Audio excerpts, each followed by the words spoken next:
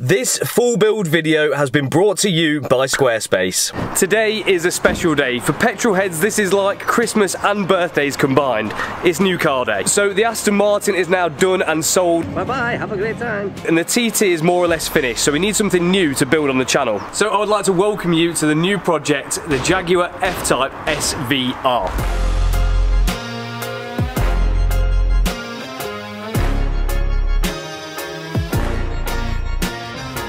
So I'm not normally a Jaguar kind of man, but this one really tickled my fancy for quite a few reasons. So the F-Type came in a few variants, originally a V6 and then the V8R, and also now they do a 4-cylinder, but this one is the big daddy, the SVR. So the F-Type normally is a rear-wheel drive, 2-seater sports car, but this particular model is actually 4-wheel drive, but it needs it because it's packing a bit of a punch underneath the bonnet. Wrong side, bro. Oh yeah. Comes that way. Not only does the bonnet open the wrong way, which I only just found out, but in this car we have a 5-litre supercharged V8 with 575 horsepower. That's a bit of an upgrade from the Aston. That's such an ugly engine. That's not what matters, because we don't look at the engine while you're driving. You don't look at the fireplace while you're poking the fire. So there is a few things which make the SVR a cooler car than the standard F-Type. So we'll run through those things and then we'll go through the elephant in the room a bit later. So the first thing that you get is a nice carbon spoiler, which is pretty nice and also comes up and down like Active Aero DRS style, which is pretty cool. You also get 1, 2, 3, 4 exhausts, which unfortunately do not pass the fist test, which is a little bit disappointing. You also get a bit more carbon around the car. You get carbon wing mirrors, you get a bonnet, which only comes on the SVR model with these very nice carbon grills in, which are quite sexy, I can't lie, I do like those. But the main thing for me which sold this car is the interior.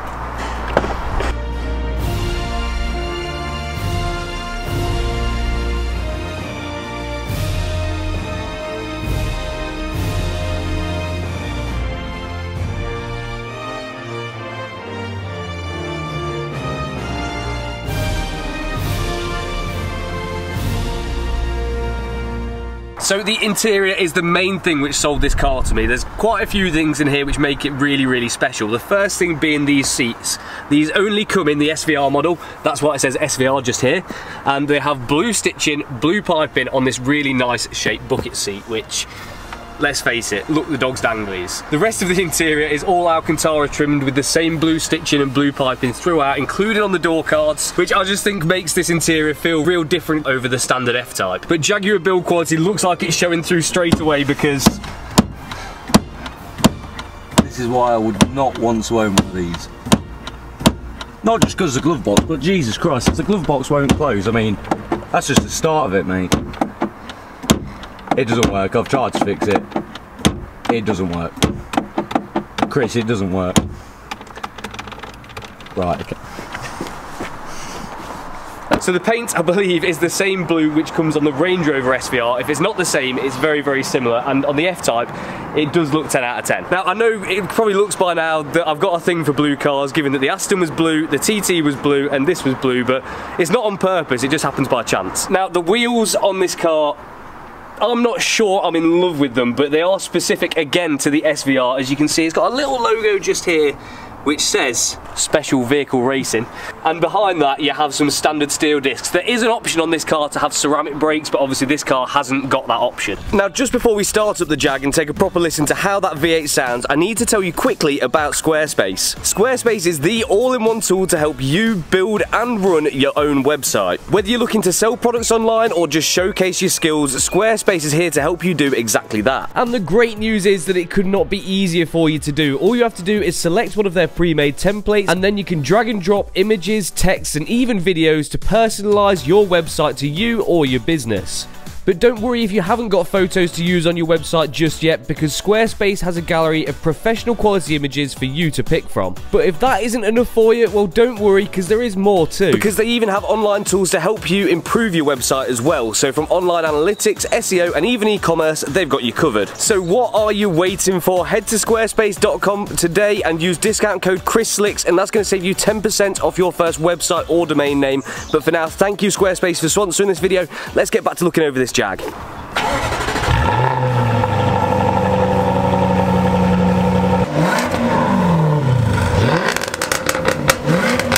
So the F-Types normally range from 20 to about 80 grand, but I got this one for a really good price, I think anyway, considering that it's the SVR model. But there is a very good reason why, and I'm sure we all know what it is.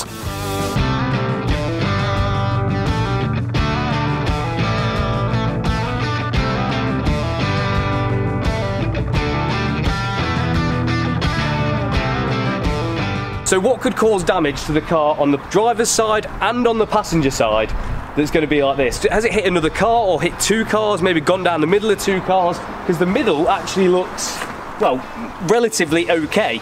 Now, we know there is a few bits that this car needs, and I'm sure there's going to be more than what I think there is on the face of it, but let's go through what we know the car needs now.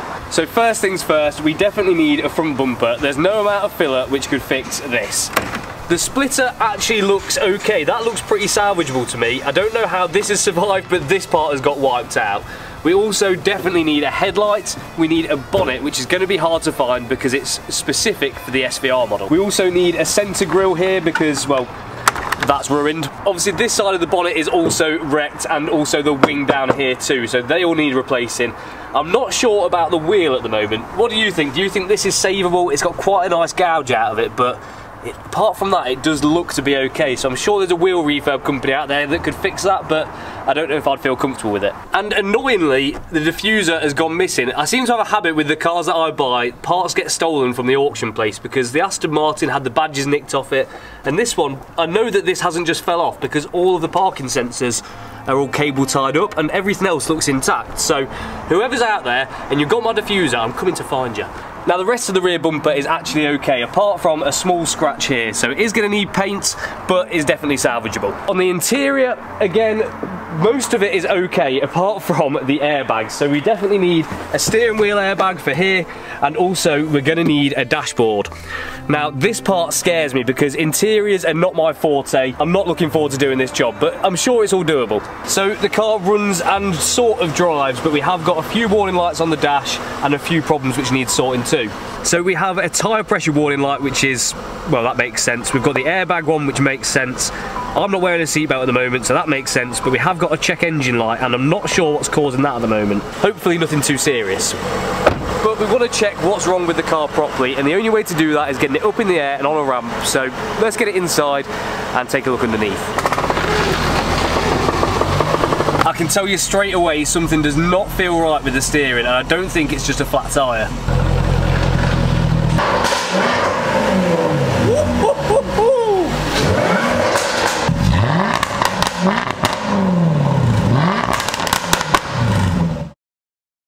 So we start straight away by pulling the car into Nick's garage and getting it on the ramp to see if there is any damage underneath the car which we weren't expecting or are hoping not to find. So this could be the make or break part of this car. If there's anything serious underneath here that we didn't know about, I could be a lot of money down. So what we're looking for here is no substantial frame damage and hopefully no oil leaks from the engine or anything else that could be expensive. I'm sure there's quite a lot. Under tray is still on there. That's a start. Okay. You guys know Nick, he helped me do the turbos on the BMW. Unfortunately. Yeah, he loves me. Oh, Jesus. That's what the tyre. Yes. Okay. So I said earlier that wheel might be savable. It's toast. A lot of grease on them as well. We are missing a drive shaft. First three-wheel drive. Yeah, you've never seen a three-wheel drive F-Type before. Nick, I'm going to blame you, you know, if this car is rubbish. Oh, here we go. Nick told me to buy it. He said, yeah, that would be a good car, that. To me. To you. To me. There we go. So, I've got an under tray, though. It looks alright. Under tray's good. So this tie rod here has been welded by the salvage company which I bought the car off. I presume they've done that just to make it mobile again. I wasn't expecting that to be okay. Obviously we're missing the drive shaft. Got braided brake lines from factory, that's cool. Shock looks okay. Hub looks okay. Drive shaft look mint. Bluetooth drive shaft. This bit doesn't look too bad. Have you seen anything here, Nick? That ball joint's come out of the arm. Hurt the hub. Kind of thinking it might be worth replacing this corner. I would. Definitely. What do you think about the shock? Is it shocking? It's like your jokes. It's just a little bit mashed, isn't it? Just that ball joint more than anything, and like these markings, and obviously that weld there, but that's... We knew about that. You knew about that, yeah, exactly. Can you see it there, bust? What's that? Steering right there, clean, snaps. Oh my god. Well, that is exactly what we didn't want to see. That is a steering rack snapped in half. I'm blaming you for this. You can't blame me for everything. That is not good. Well, I'm not going to be driving it home, let's put it that way. Didn't say what you thought so far, in too deep. I mean, it just depends how much the steering rack is, really. I'm not too worried about this, that's okay. I hate steering racks at the best of times. Steering racks and interior parts are my two pet peeves, and now this car has both. I've never seen a rack split like that though. I've never seen that in my life. Out of all of the one car I've repaired, I've never seen a snap steering rack. It's all stainless though, or maybe even like you said, titanium. You see the colour on this bit? Yeah, it's that's like what bluey yellow. I was looking in the welds here, but got like a bluey colour there. Look at that. You got a magnet? Yeah, I'm going to get you one. I want to see if it's titanium. But apart from that, the steering rack is bad. The steering rack is bad news, I'm not going to lie. I didn't want to hear that. But I suppose the good thing, because it's broken in half, it'll probably be easier to take out. So is that steel? Oh. So does that mean that I have either very, very good stainless, yeah, or it's titanium? I'm going to say it's titanium because that sounds better. Because that doesn't look like good stainless. All of that, none of that sticks. Yeah, none of that. I'm saying it's titanium. That's a titanium exhaust. Okay, so the part number for this steering rack is JX533200DB. And the great news is there's none for sale on eBay. Absolutely none. Interestingly enough though, it's a very similar part number to an Aston Martin DB11 steering rack. That sounds like a more expensive option to me. That one's £2 grand. To be fair, could you not just take this brace off? Yeah, go that's what I'm going to do. I've just been quite... looking, take this X-brace off. That's not as bad as I thought. Normally it's subframe off to get the steering rack out. I reckon it's probably one of the easiest racks. You reckon? Yeah. I reckon you'd even be able to do it. I think you're right. What do you think, Nikolai? I think you need to order some parts. I need to go shopping. Luckily, we're in Birmingham, which is the home of stolen parts, so... Jaguar Land Rover. Oh yeah, sorry, the home of Jaguar Land Rover. So hopefully I can find something around here. A few moments later. Here we have a steering rack for a Jaguar F-Type 2 litre manual 2-wheel drive. So it's the wrong one. But I'm hoping we can try and make it work because there is no steering racks with exactly the same part number. Well, the part number itself is the same, but the 2 letters at the end are different, which is the variant. And whether that's an actual difference in the rack itself or just in the electric part, I'm hoping what we can do is use the electric part off the rack that's on the car with the mechanical part that's on this one, and hopefully make one that works with the SVR. Fingers crossed. Told you, Birmingham always comes through for parts. It's just mad. What was that about the knife? They're just all, Birmingham just has everything for everything.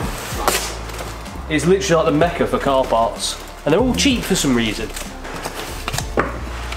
JX53 3200 BA on this one. On my car, it's DB.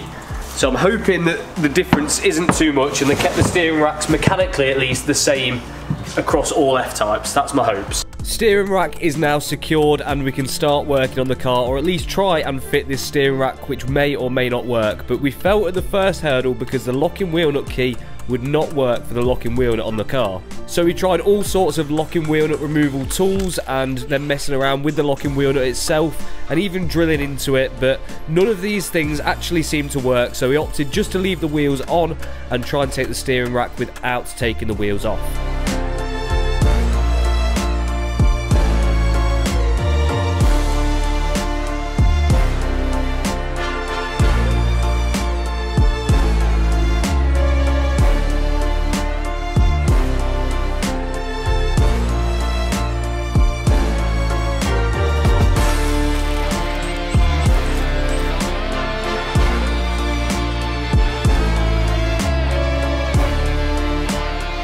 I wanted to try and get this done before I get the car recovered home, because at home I'm not going to have access to a ramp and it's going to be much trickier to do a job like this. But after a bit of teamwork, the rack came off surprisingly easily. This was much easier than on my BMW, for example, as you didn't really have to remove much to be able to get to it.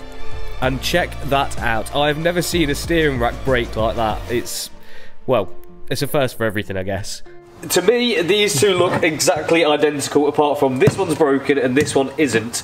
But this motor here is going to be calibrated for a 2-litre 4-cylinder F-Type, and this one is going to be calibrated for the Big Daddy SVR. So I'm thinking fit this to this, and this was definitely all my idea. And then we're going to use that rack then and bolt that to the car, and hopefully it all works. Is that my idea? All Chris's idea. See, all Chris's idea. Had it here first. It all seemed to be going so well and spirits were so high, so we popped the motor from the old one onto the new one and then went to fit it. But spirits were not high for very long, because very quickly we realised this was not going to work. There is minute differences between the racks. Hopefully this isn't a sign of things to come in the future on this build, because this looks like it's going to be very tricky to find the right rack for this car. I was feeling so confident. Well, that's a sad situation for what was quite a positive video. It was going really well, wasn't it? It was, yeah. So then last 2 letters do mean a difference. So if you have an F-Type, don't buy a steering rack with the last 2 letters different. So some of you might think I'm a bit daft for trying to fit a steering rack with the wrong part number to the car, but there was some method in the madness, because sometimes those letters at the end can just be like a year variant or something pretty small, but in this case that isn't the case. But I think that steering rack really will be the make or break whether this car actually pays off, because even though I've got a good price for it, the parts for the SVR can be quite expensive, so I don't want to pay the £2,500 for a new steering rack. But if you were wondering what I paid for the Jag, well, it was £27,500, which I don't think is too bad considering there's working examples of the same year and mileage roughly for about 70 grand. So if I can fix it for like 10 to 12 grand, I think I'm quids in. Now I have found a steering rack on eBay that has the same cast number as the one that's on the car, but a different part number. It's a GX rather than a JX, and it's a DC rather than a DB.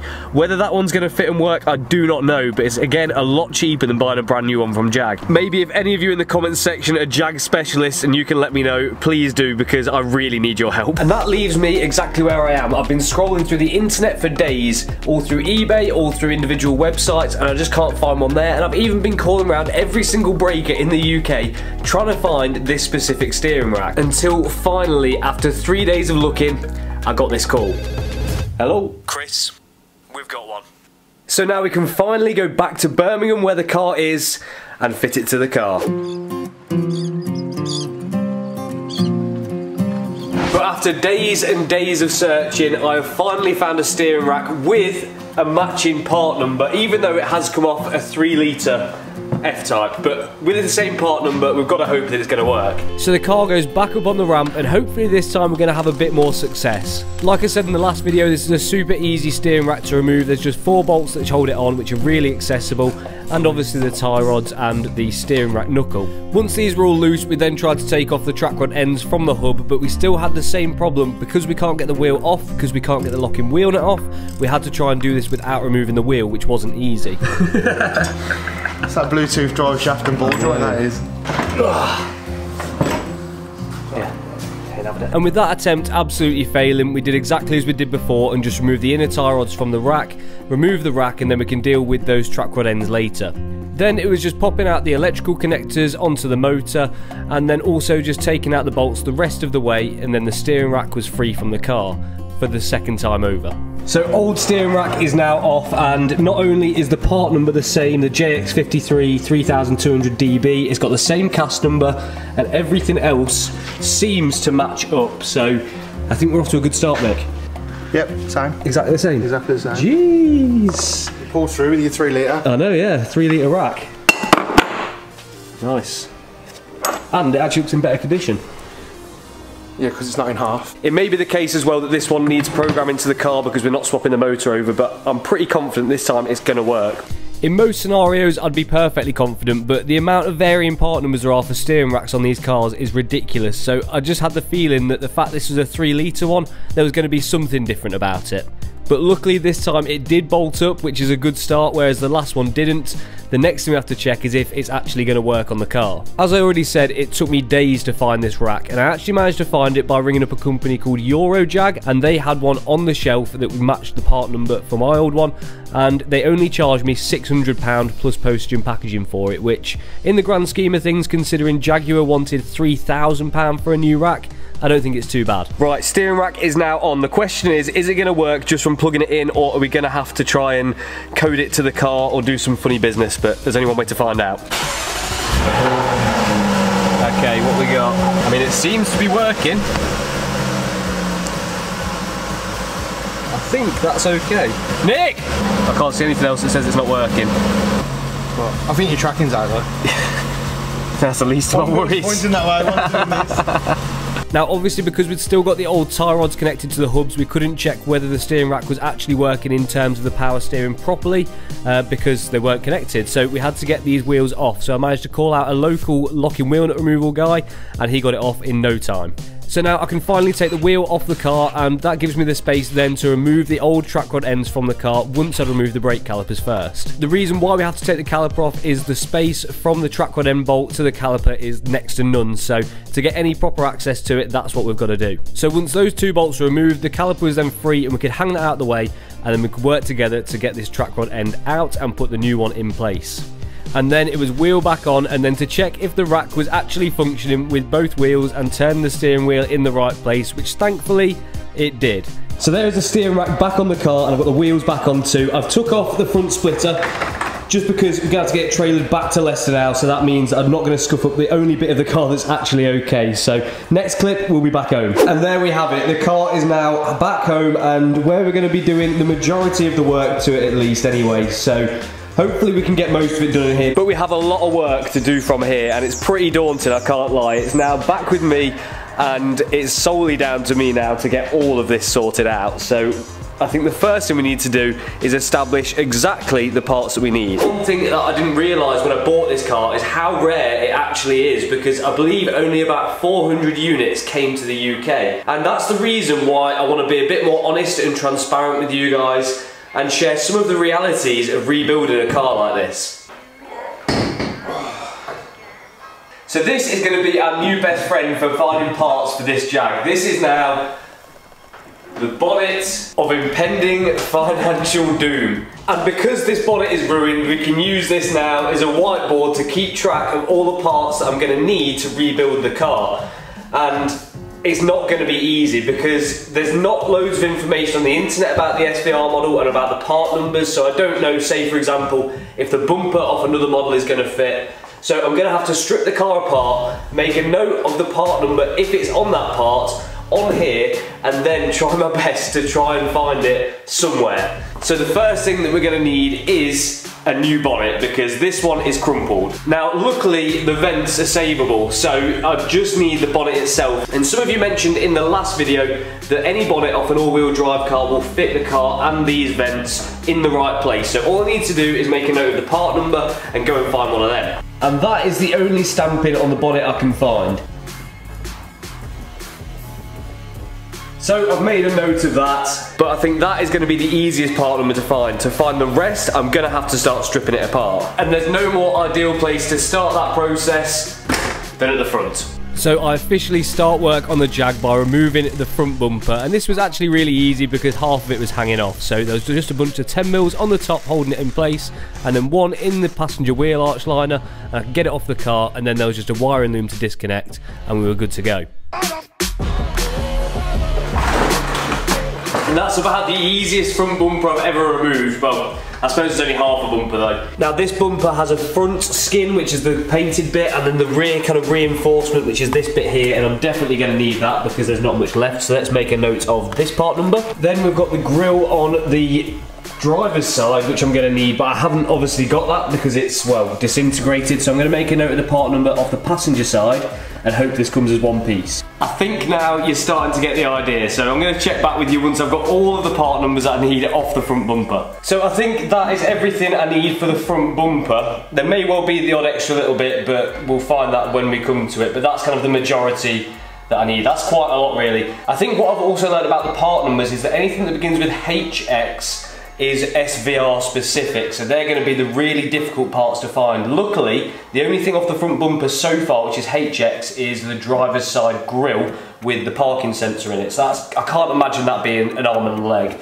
You know, it can only be a few £100 tops, so that's not too bad. The SVR front bumper, I can't find a part number on the bumper, probably because the section with the part number on is completely obliterated, but yeah, so that's definitely SVR specific as well. But everything else is either EX, GX or JX, so hopefully those bits are a little bit easier to find. Now the thing that makes this car slightly more challenging than just a normal F-Type SVR, if there's such a thing, is that this is a facelift one. So after 2018 until 2020, they did the facelift where they fitted these LED lights, which look quite a lot nicer to be fair and a lot more modern, but that does mean that this production run of this car with this shape headlight was only 2 years, so there could be some small changes and things like that that I'm not aware of, which could make it even more of a nightmare, as if this car wasn't hard enough already. So this, I think, is going to need replacing too, because there's not really much left to bolt it onto the car, so it's not even really repairable. So unfortunately, this is now a spares or repairs light. So if there is anyone out there that does need one for spares and repairs, you know where to get at me. But let's get the part number off this, and then we can guess roughly what it's going to be off the driver's side, off this part number, and we can add that to the list. If I'm being honest, it's a little bit scary how quick this list is growing, because I've only just started scratching the surface. So this is the passenger side, and this airbox support bracket is completely gone on the driver's side. So what I'm going to have to do again is try and use this part number here to find the one for the opposite side. Now on the SVR only, there is a kind of 2-layer wing. The first layer is plastic and then the second layer is metal, and these are both again specific to the SVR. So I need the number for the outer wing and also the inner metal wing too. And with the fact that the plastic part is completely disintegrated, I have no reference point for the part number for the outer wing. Because the front part of the side skirt is completely gone, that makes taking off the inner part of the wing a breeze, and it comes off with just a few bolts of the door shut and just a few bolts underneath the bonnet. Now it would be so much easier if I could find an F-Type SVR that had rear end damage that I could take all the parts from, but unfortunately that's just simply not the case with this car. So the list keeps on growing, and I'm sure this is just going to be the start of it, because there's going to be so many little bits that I'm going to need in order to complete this build, and also probably some bits I forget. Now I'm not only going to just need the bonnet, I'm going to need new hinges as well, but I'm also going to need these kind of deploy when the airbags and everything go, when the car's been in a collision, and make the bonnet kind of pop up. I think it's to protect pedestrians, but yeah, they're definitely going to need replacing, because without them I can't close the bonnet. So I've got kind of the first quick fill-in of all the parts that I'm going to need on the bonnet of impending financial doom, and there is quite a lot here. Considering that's just kind of a first go over the car after I've stripped it back quickly, I think this could get expensive. That's why it's so important that we've got to try and save as much as we can that's on the car that's okay, and also fix as much as we can without doing any dodgy repairs. And that's why I need to try and save all of the areas of the car where the paintwork's alright, and you know, we can try and avoid having these areas repaired, because the costs can mass up so quickly on this car. Now this I spotted, which I don't really want to replace this whole mirror cap just for a slight scuff here, so I'm hoping this can polish out. And also on the paintwork down the side here, I'm not 100% sure what's happened, but maybe this is like brake fluid or something that's been wiped over the car, or I don't know particularly, but it doesn't look good and you can feel it. So again, I'm hoping I can polish this off. And this is my field of expertise, so if anyone can do it, it's gotta be me.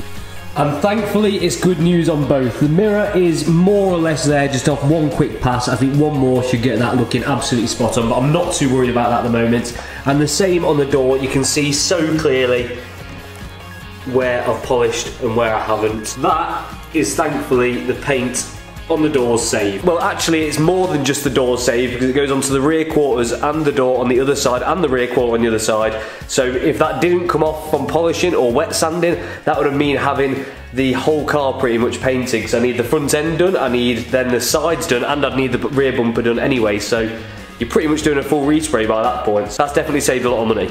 Now, when it comes to the interior on this car, there is something which is going to make it challenging, and that's because of all the materials in this car, which are pretty individual to this car as well, because it's got this really nice unique spec with the Alcantara and the blue stitching. I don't think I'm going to find that on just any F-Type. And the last thing I'd want to do is lose that, because it's one of the things which sold the car to me in the first place and made it stand out like a sore thumb and scream that I've got to buy this car. Here's my thinking. I'm hoping what I can do is use any old Jaguar F-Type dashboard, because I believe they're all the same. I'm not 100% sure. And then what I can do is transfer over the sections where the material is individual to this car. So say for example this part here, hopefully I can take that off and then put that on the new dashboard, or if I can't do that, maybe I can take it to a trimmers and they can remove that leather and stitching and put it on the new dashboard for me. I don't know if that's a bit of a long shot, but I feel like that's the best option to retain this really nice interior. But the reason why I'm sharing this information with you guys about the actual parts for the car is because with the Aston Martin or the TT, for example, there wasn't too many revisions and it was quite simple finding the exact perfect parts for the car with no stress or worries. But with this one, because of how rare they are, I think there's only like 400 UK cars that were made. Finding these parts is going to be difficult, and also deciphering what is an SVR specific part and what isn't going to be easy either. So I want to share that part of rebuilding the car with you too. So I'd like to welcome you to the back of house things. This is the part that you guys wouldn't normally get to see, because it's one thing just being able to ring up the dealer with a massive parts list and it arrive within a few days, but in the real world, this is what you'd probably be doing if you were rebuilding a car too. Now there is a few parts which have been surprisingly easy to find, and I'm quite happy about that. So we found a facelift Jaguar F-Type SVR front bumper, and that's £349, which I don't think is too bad, but it is red, so we're gonna have to get it painted, but that's going in the basket. Unfortunately, the grille, there isn't a matching part number for sale, but I have found this pair of F-Type headlights for quite a reasonable £875, but it's collection only. I have rang the guy up and said I'm happy to cover the cost of postage and a little bit extra, which I think is completely fair, but he wants a bank transfer only and not to go through PayPal or eBay because there's too many scammers, which to me sounds a little bit suspect. So I don't know whether I'm going to go for that, because I'm all for saving money because that's a pretty good price, but I also don't want to get scammed. The airbox bracket I have managed to find, but there's two things. One, the part number is the same, apart from on here it begins with an E, and on my list it begins with a J. So that I probably need to double check just off the car to make sure that's right. But the other problem is this is in the US, so it's going to take forever to get here. And also there's going to be import costs and things like that, so I may be better off going to the dealer for this part. I've managed to find a airbox off a F-Type 5 litre, and it actually says in the description it's from an SVR, and the part numbers match what I've got, and it's on a starting bid of £100, so I think I'm just going to throw an offer on it and see what comes back. Now this one's a little bit strange. This is the passenger inner metal part of the wing. There is none of those for sale, but there is plenty of outer plastic wings from this one breakers, so it might be worth me calling those and seeing if they've got any, but there isn't any listed on eBay. It's only the plastic one, but I do need one of those, and it's only £100, so I think I'll get that ordered. There is a few single wheels kicking about, which is a good thing because I only need that one front one. The rest of them just need a refurb, so I'm not going to be buying a full replacement set. And the rears definitely seem to be cheaper than the fronts, even though they're wider. I don't know what that says about the car, but I think the one that I'm going to go for is, well, it's going to be this one here. £298. Let's get it in the basket. This part unfortunately is expensive, which is the whole corner of suspension with the drive shaft and all the arms and everything that I'm going to need to make sure that corner is completely okay with no worn bushings or damage to any parts, which I wasn't aware of, which I think is probably just the safest way to go. So £1,440. It's going in the basket. Now with the bonnet, I'm struggling to make out whether this is the right one. I'm 90% sure it is because it's got the vents more towards the middle of the car, and you guys told me that all of the all-wheel drive ones fit the SVR. So I hope you're right, but it's not in perfect condition. It's black. It's got quite a few scratches, but we're going to have it painted anyway, so that's not the end of the world, but it's not particularly cheap either. It's £900, which is quite a lot of money, and also can't be posted, which means I have to drive to London and back to get it, which is like a 4+ hour round trip. So I'm going to leave that one in the watch list for now and come back to it later. Apologies if you guys aren't enjoying this bit, but I wanted to try something a little bit different and just share with you the full part of building a car and what it actually entails, rather than just the work on the car too, because it is really challenging, and I'm sure some of you guys viewers appreciate there is a lot more to it than just bolting stuff onto a car. Over the last week or so, I've learned quite a lot, not just about my Jaguar F-Type SVR, but also about the world of rebuilding cars, and everything is not quite what you'd expect. You have to be careful, really careful, because there's people out there that will take advantage of you and not necessarily do you the deal that you think you're getting. As we already know, I need plenty of parts to fix my crash damaged F-Type, and because this car has the potential to be so expensive, I've been really careful with what I'm buying to make sure, one, that it's exactly right, and two, that it's the best price I can get it for. But let me tell you, finding parts for this car still hasn't been easy, because even when I found the right thing, it turns out that it wasn't the right thing. So for example, I found this wheel and got it ordered, but again,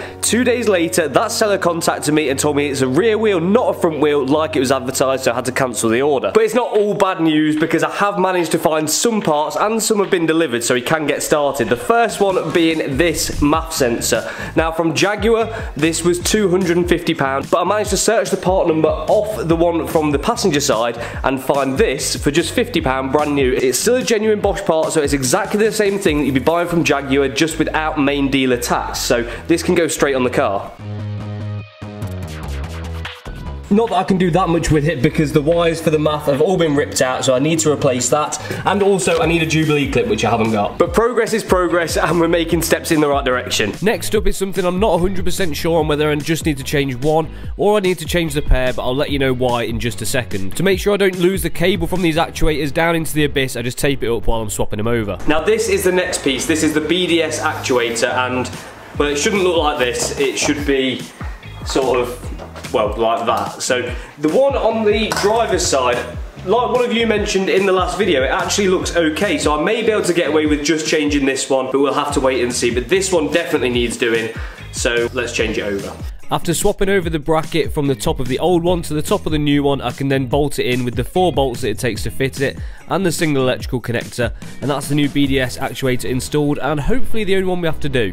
Then we also need a front bumper, just like this one. This is an SVR specific part, so it's hard to find, but there was plenty of them listed on eBay, so I got one ordered. I picked this red one here. Again, this turns out it wasn't an SVR bumper, it was just listed incorrectly, so that seller has actually shipped that one, and I have not received it, and it's been like 10 days, and I've not been able to send it back to get my money back either, so I've been done over a little bit there. But essentially they've said before they can refund me, I need to send the old one, which they've shipped back, which I've not received, so I don't know what's going to happen there. And those are just the parts that I can find. There's some parts that I can't find secondhand for love nor money, so I had to go direct to the dealer for this, and I had a really good conversation with them. And I spoke to a guy called Shane at Jaguar Land Rover in York, surprisingly. He actually contacted me through Instagram, and he was super helpful with helping me find all of the bits for my car. And he was so helpful, he actually filled all of my garage up with parts after taking a large sum of money off me. And let me tell you what, I'm so happy that I spoke to him, because not only was their service great, but they actually did me a better price than what Breakers did, and to me that's taking the mickey a little bit. And this case here shows exactly why you've got to be super careful when you're buying second-hand parts, because even though you think you're getting a deal because they're off a crashed car or whatever it may be,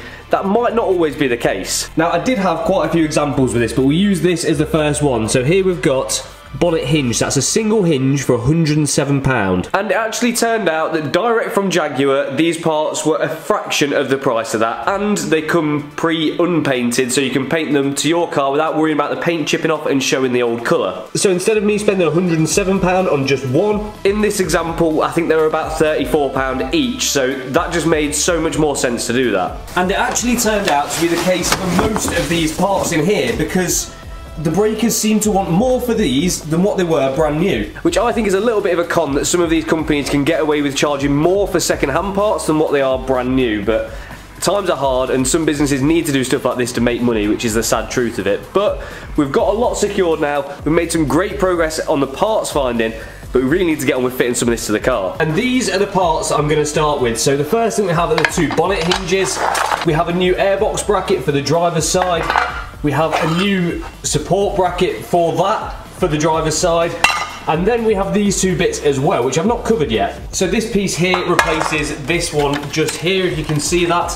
And then this one here replaces that one there. Now the only problem with these straight away for a starting point is the ones on the car are painted and these ones are not. So they need to be colour coded to the rest of the car. But the actual finish of these parts really isn't that important because you can't see them once the car's all bolted together, and the only reason they are painted, I think, from factory is because they're kind of painted whilst it's all bolted to the car, so it's just almost like overspray more than anything else. But I want to do one better and just get them that little bit nicer, so I spray them with a few coats of Velocity Blue, followed up by some clear coat once that's dry, and the finish actually turned out pretty well considering I was spraying outside in less than ideal conditions. I think it's definitely better than what you'd have got from the factory, so we can't complain about that. But I did have to wait for these to dry so we could do some other bits first. So the first bit that we're going to change is this kind of bit here, which runs just in between the bumper and the bonnet and kind of is partially mounted by the crash bar. It's not bad, but it's not perfect, and I want to make sure this build is 100%,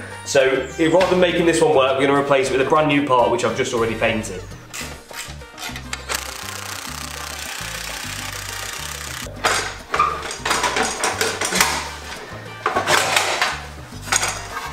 Nice. So we've got the new parts freshly painted, ready to go on, and the paint job on this isn't the best, but if you compare it to the side, which is actually okay, I'd say it's better than that. So I've definitely done it a little bit better, but you know, we won't get into that. But quickly first, I just wanted to whip off the bonnet because I thought there was a risk of damaging the new painted parts we put on when removing this. There was only 4 bolts at the bottom of each hinge which held it onto the hinges itself, and as soon as those were off, we could take them off the car. Then these hinges are also bent, so they need replacing, so 3 bolts gets those off the car too. Don't look at my hair, man. So I'm going to paint the crash bar with just some direct gloss black, because the old crash bar was satin black. I didn't want to leave this one silver because that's the colour it came, and I just thought it might look a bit B-Tech, be able to see that through the grille. So we're going to do this at least a bit nicer than the standard crash bar came, then no one can moan.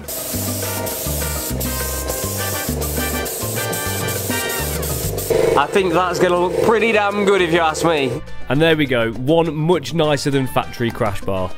And now we can really get to work.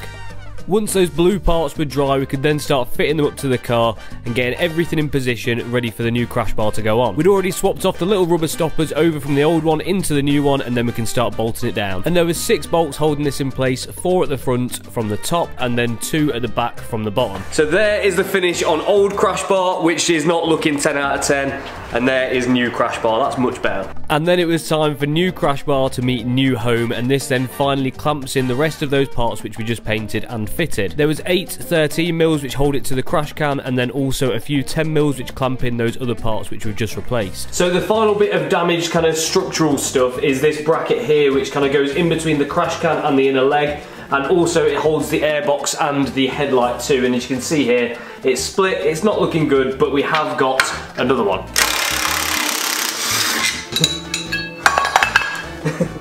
Don't think it's supposed to be like that.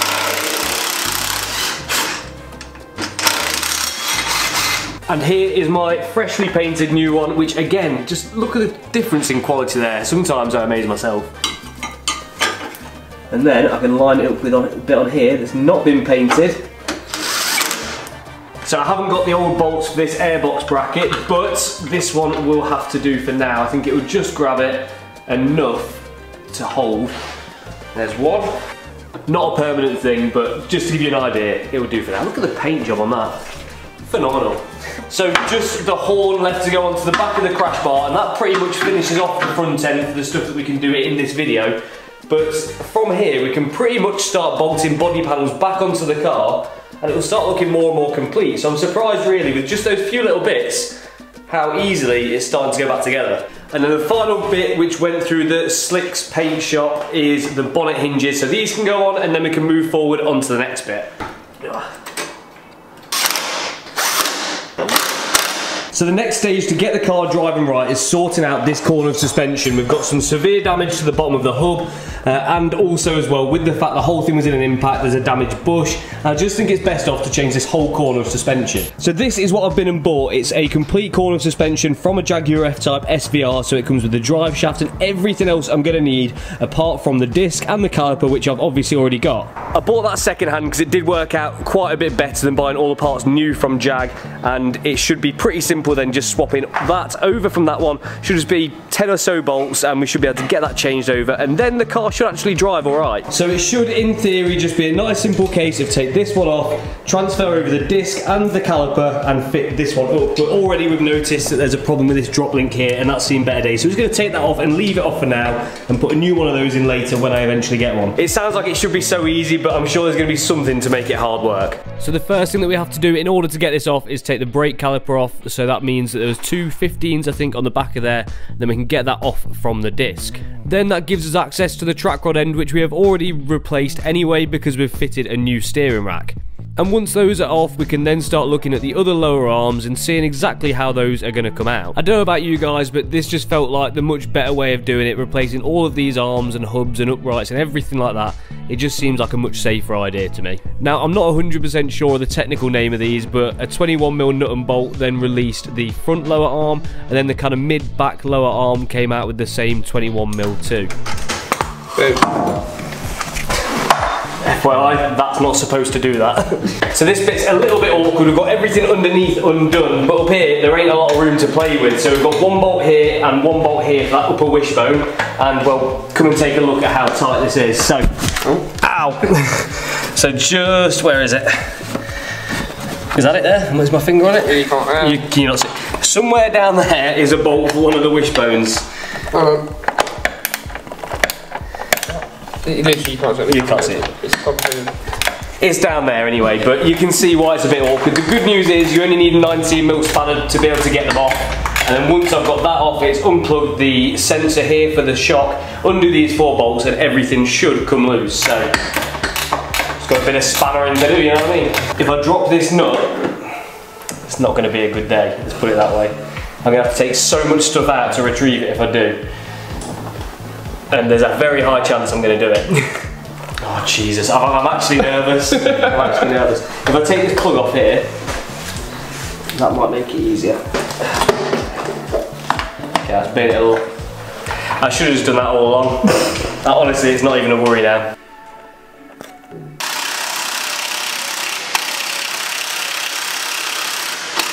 Here she comes. So with the final bolts coming out, we could then release the shock absorber from the car, which actually brought the rest of that complete corner of suspension with it.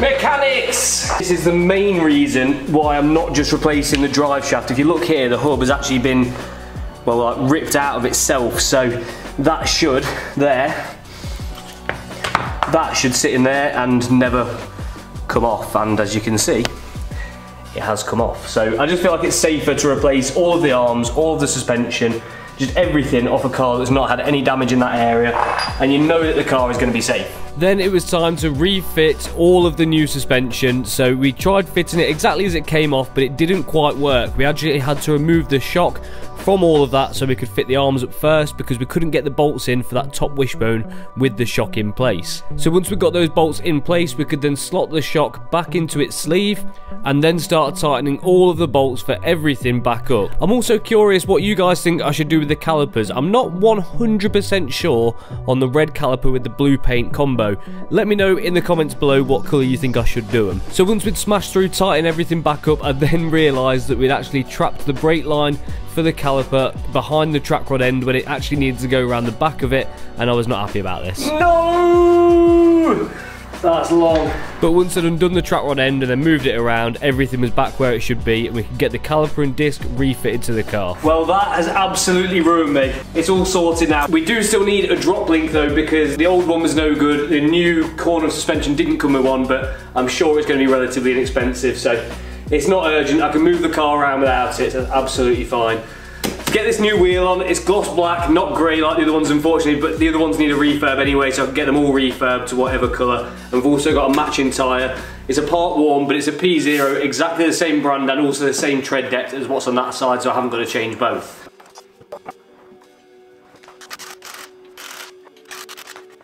Now, some parts I've managed to find and I've ordered and they've arrived, but other things have been a little bit more tricky. Take, for example, this rear diffuser, which I need on the car at the moment. I ordered this one, which is about half the price of what it'd be from the main dealer, but instead, I got this. This is a set of door hinges for... Hello? Hi, is that Chris? Yes, it is. Hi, it's Tracy calling. It's about skirt bumper thing. If you haven't received that by first thing Monday morning, give me a ring back on this number and ask for Tracy. All right, Tracy. And I'll shed some blood. Yeah, no worries. Right, have a good one. Same to you. Bye. Bye. Well, that was Tracy from the same company which actually shipped me these door hinges, and that seems now that my diffuser is on its way, so that was a perfectly timed win. So while we're waiting for that to arrive, let's go and take a look at some of the other bits which we've got to fit to the Jag ASAP.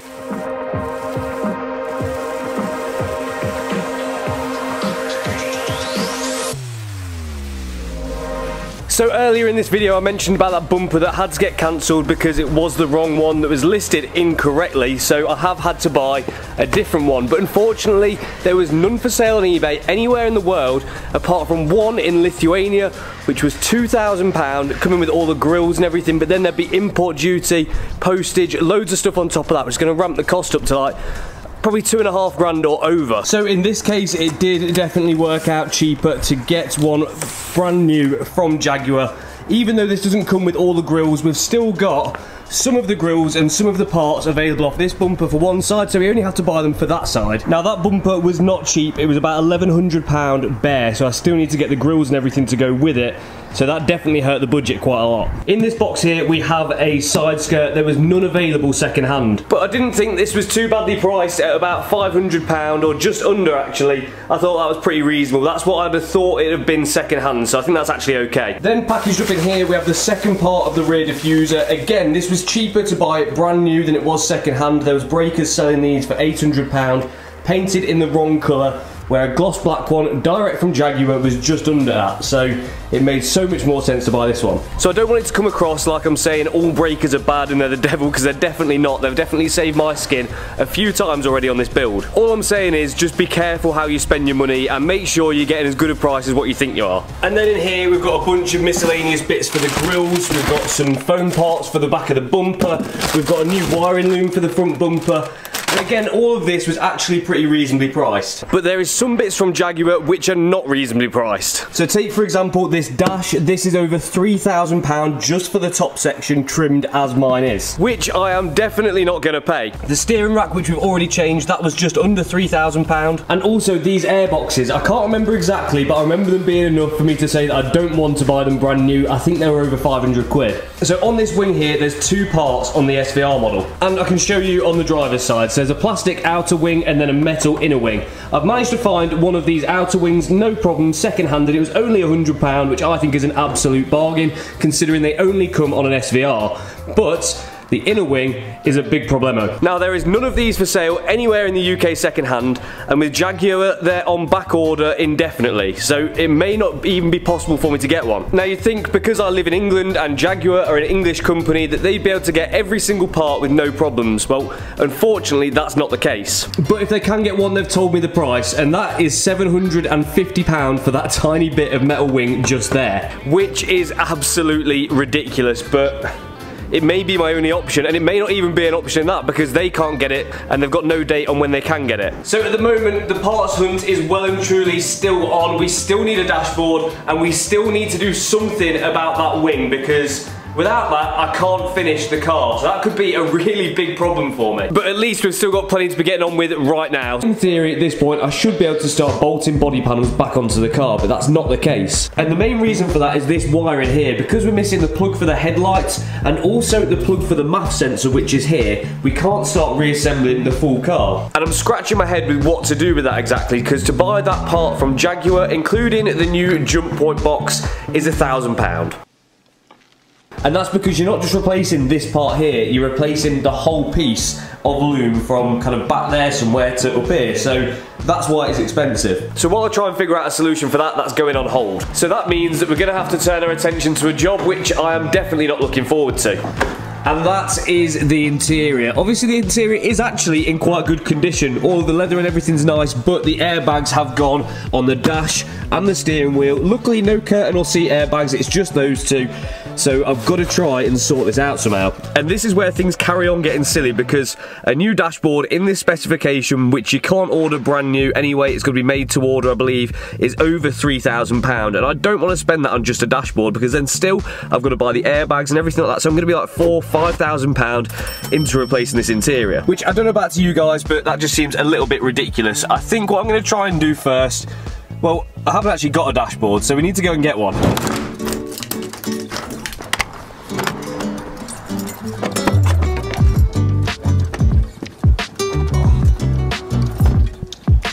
So I'm going to go and see a guy called Dan, who I've been talking to on Instagram, and he's got something special, and he's going to be able to help me out with a few parts, and you'll see exactly why. So it's time to fire up the trusty caddy van and head down to somewhere near Essex.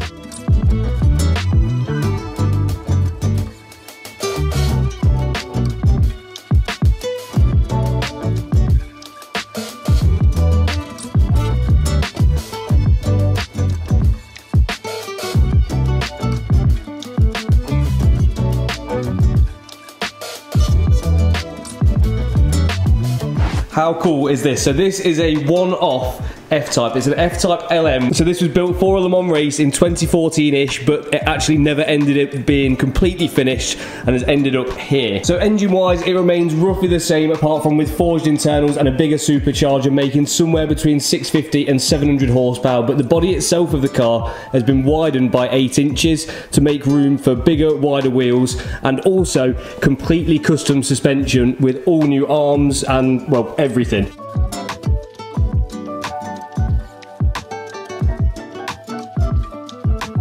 And then this is the main difference right here. So the car isn't going to have a windscreen or a roof. It's going to be open top with no windscreen. So all the bugs will be going straight in your face. But from here backwards, everything else is going to have to be custom, because there is no F-Type with a back end like this. So that's going to be a lot of work. So this here is the hub for the car. As you can see, it looks nothing like one off an F-Type. And that's because this car is going to be using center locking wheels. So it only has one wheel bolt, essentially, a wheel nut, should I say.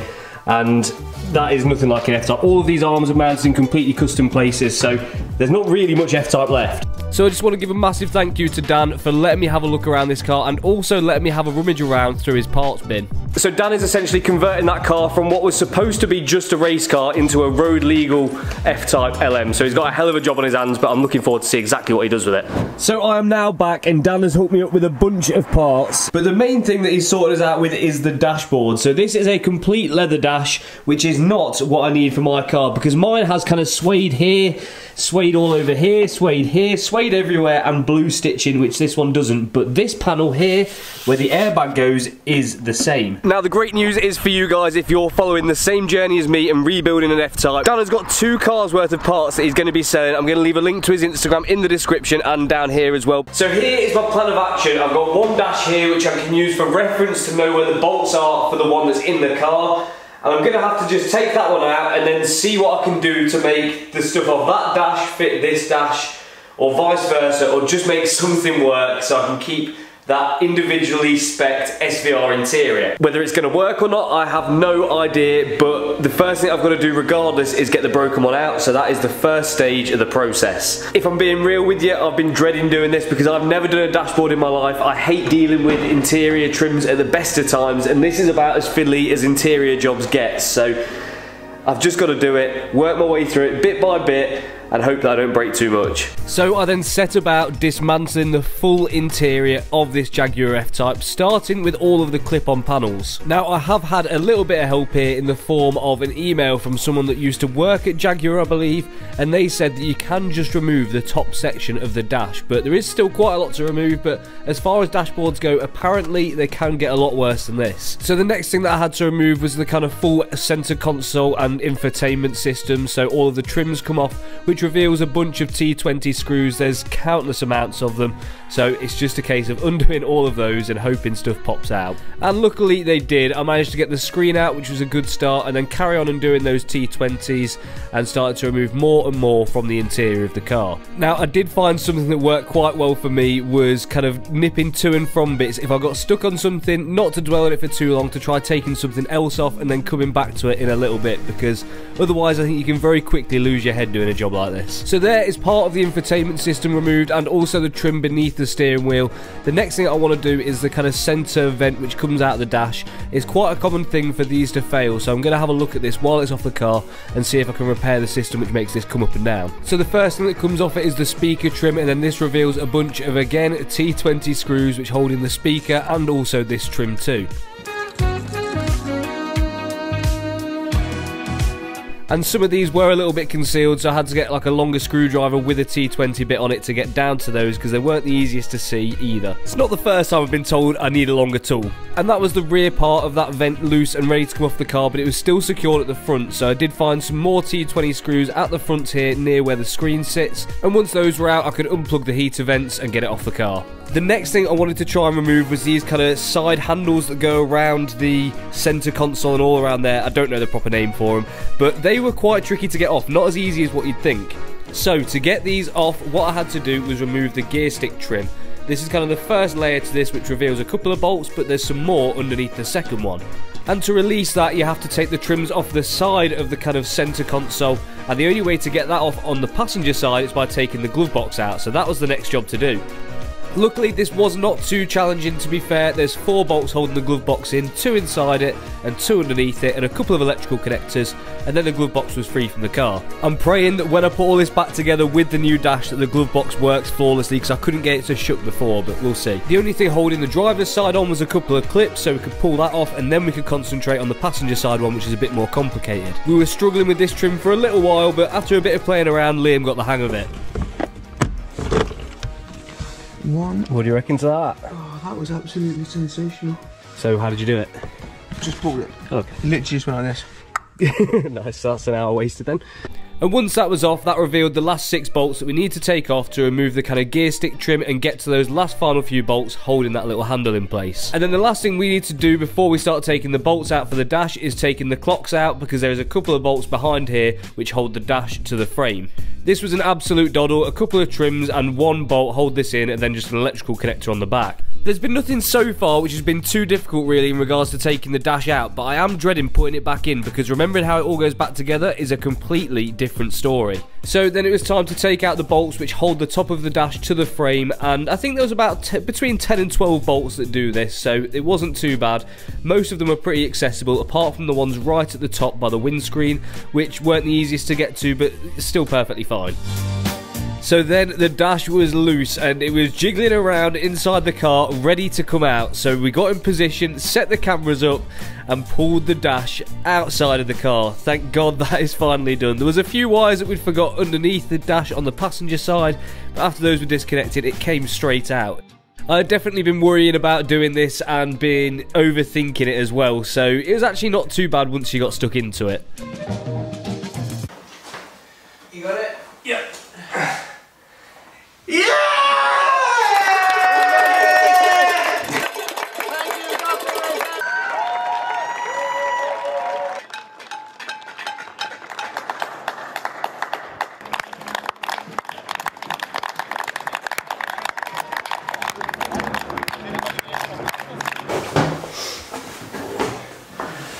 First question is, do they look the same? So once we were happy that the frame of both the dashboards did match up, we could then turn our attention to the last airbag which had deployed in the car, which was the steering wheel one. This was actually really easy to do. 2 holes in the back of the steering wheel, stick a screwdriver in there, and then release the spring and it came off the car. But I did have a problem here. Oh, they melted there, that's the question. Where's that little pick?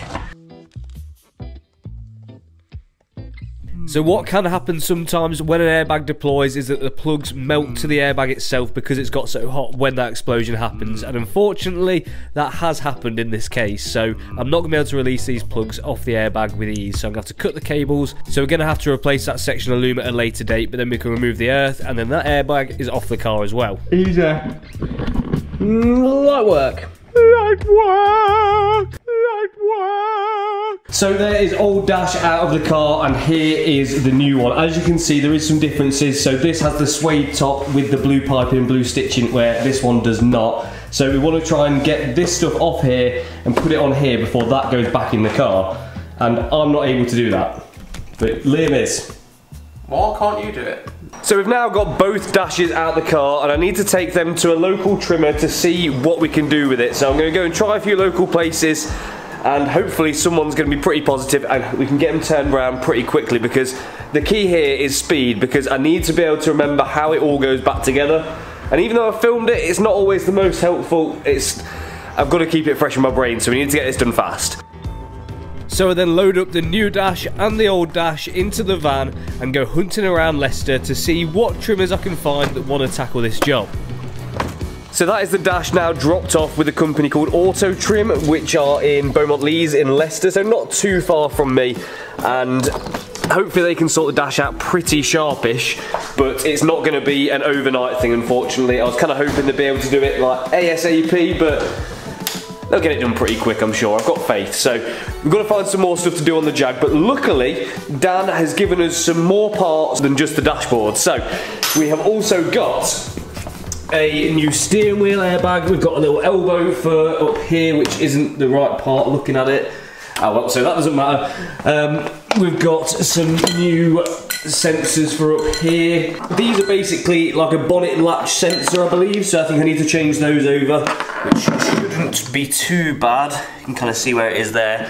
So yeah, that needs doing. I've got 2 new wheel arch liners. I've got this plastic section here, which I believe goes somewhere there. And he has also sorted us out with a new airbox as well, which is very, very handy, but it does mean that I didn't need to buy this MAF sensor just here. So that was a bit of a waste of money, but it worked out right in the end. So I can actually remove this bit of intake pipe here, which had a very, very small amount of damage, and I wasn't going to change it, to be honest, but I've got a new perfect one, so I may as well stick that one on instead. So all I had to do was get this one in position, but it didn't want to quite go in as easily as you'd expect, so I ended up splitting it into 2 parts, the MAF and that top section of pipe, fitting that and then fitting the airbox to that into the rubber grommets which mount it to the car.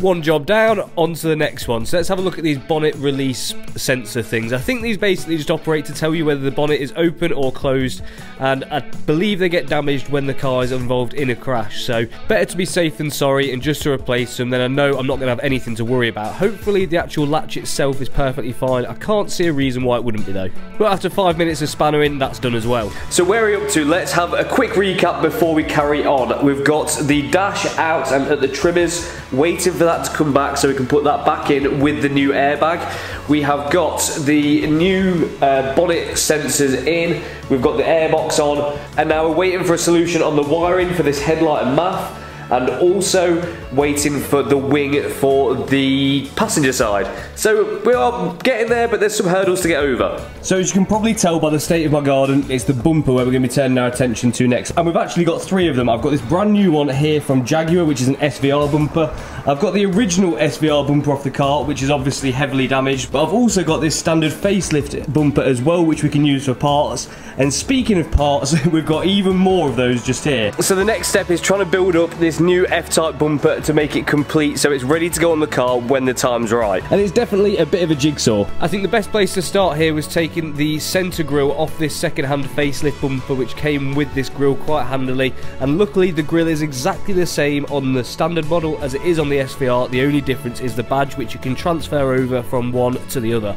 So once that's removed from that standard bumper, I can then stick it all straight into that brand new SVR bumper. Now I've got to say, I've never actually bought a bumper brand new from a dealership before, so it was quite nice to actually know that everything on there is in perfect condition, as you'd expect it would be. I know that sounds daft, but it's just like a bit of a novelty thing for me. I've never had that before.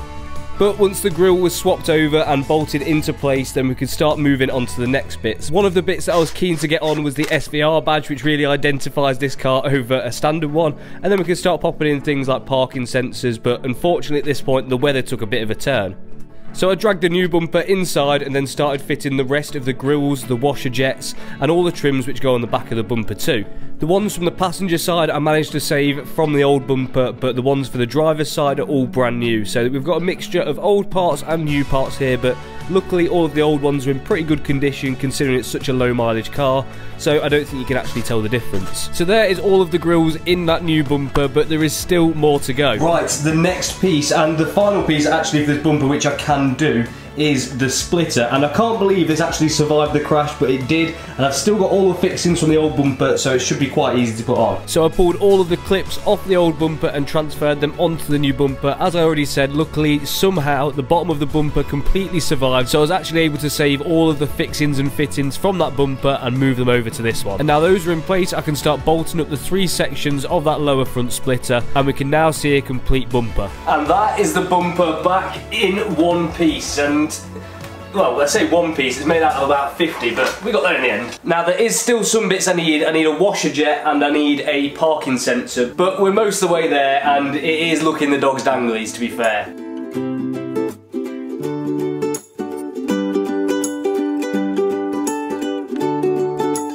I'm getting excited now. I can start to see kind of the finished picture, because I've not seen this car in the flesh looking complete yet, so I think it'd be rude now not to go and see what this looks like on the car.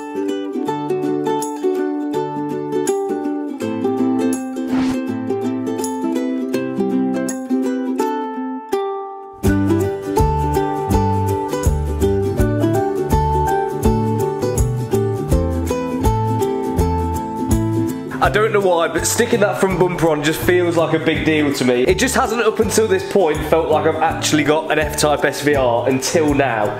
I'm really pumped to get this done. It's so easy to forget while you're so close in on a situation, looking at all these little minor problems, that realistically the end goal that you're working towards slowly piece by piece is something that not long ago I'd have only dreamt of owning, and to me that's a little bit crazy. Especially considering most of it is thanks to this little Halfords toolkit. It's probably the best £200 I've ever spent. And one thing that's even crazier to me, that only 2 years ago or so I'd have been paying someone to do my brake pads and my oil changes and things like that, and now I'm taking a dashboard out of a Jaguar F-Type, so it just goes to show no matter how stupid you are, you can learn it. But anyway, let's not get too caught up in that. I need to go and pick this dash up. But I've now got my other dashboard back from the guys at Auto Trim Solutions, and they have absolutely nailed it, to be honest with you. So now this is ready to go back in the Jag. So Liam's going to help me put the dash back in, because a problem shared is a problem halved, and now this is your problem. Let's go. And with that short, sharp intro, we get straight back to work and get that fresh dash straight back in the car. Liam helped me take the dash out of the car, so it's only right he helps me put it back in too, but it is quite a simple one luckily, and is not too bad of a job. The main thing now is just remembering the order that everything goes back together to make sure nothing gets missed out. So we start off with the main bolts which hold the frame of the dashboard to the car itself. I believe there was roughly about 10 of these. And also obviously I can't forget plugging in the new airbag. There's one connector on either end of the airbag and also 2 earths, and while I'm connecting that up, Liam decides to tighten some bolts up on the top of the dash. Liam, I can't believe you've done this. No, no, No. Oh, that was so hard to do as well.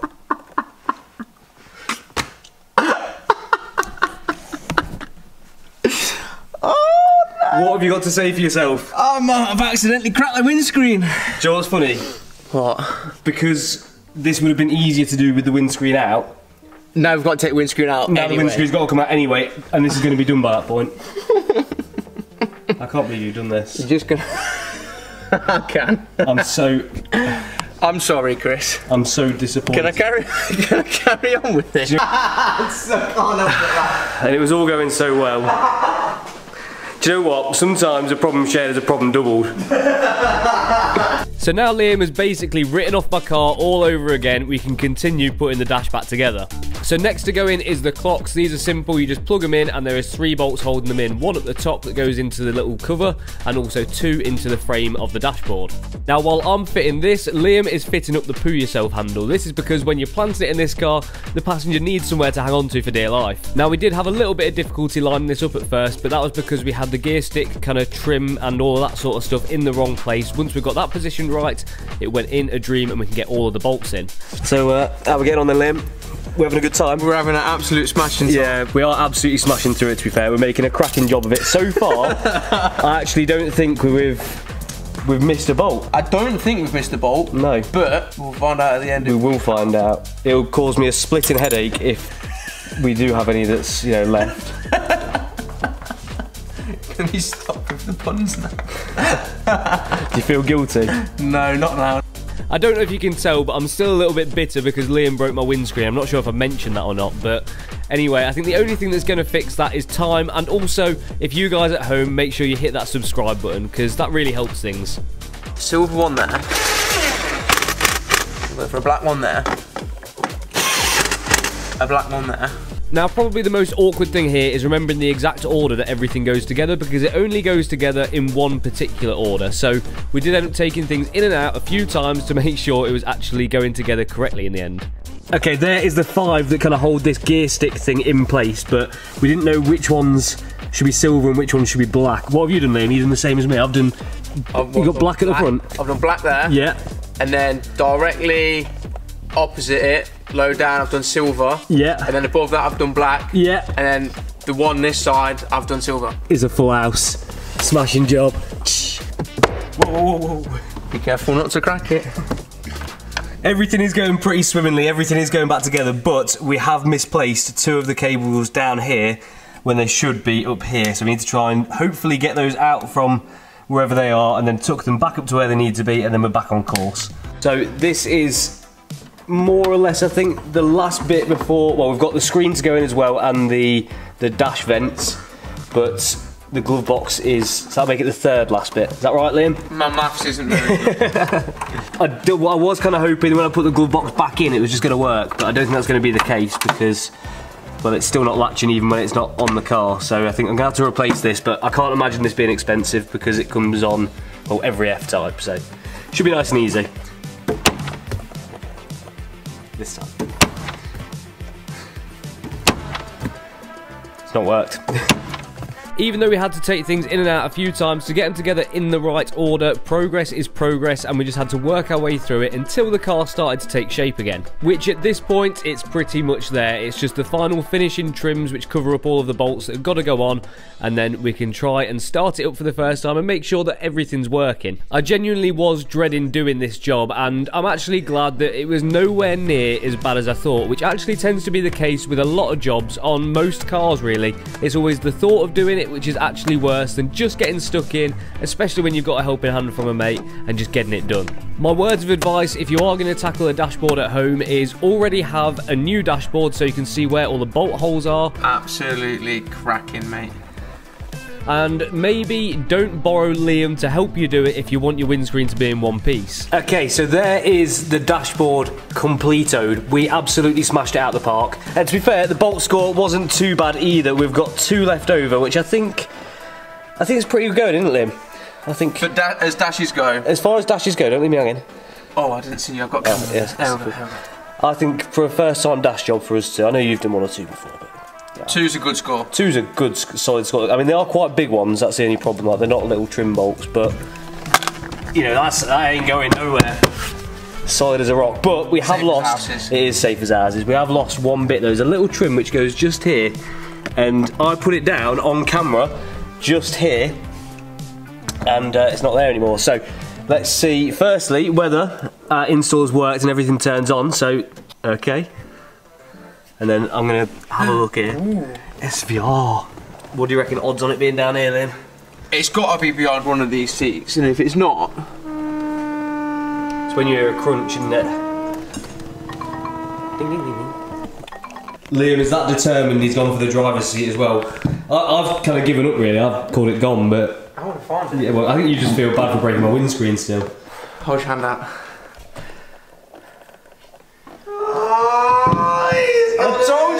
You were right. You didn't want to take this seat out? I didn't think it was there. I actually didn't think it was there, mate. But well done. So here is the final piece. Thanks, Liam. Honestly, Liam, thank you. I appreciate that. I don't appreciate you breaking my windscreen, but I appreciate your help anyway. Oh, I'm doing it. There we go. There we go. And everything seems to be working. I can't see anything that's not. That screen came on early, didn't it? The centre screen. This is all working. The clocks are all working.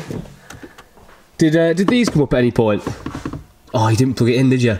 What? The plug for that. You plugged it in? No, I didn't. We pulled the plug out, didn't we?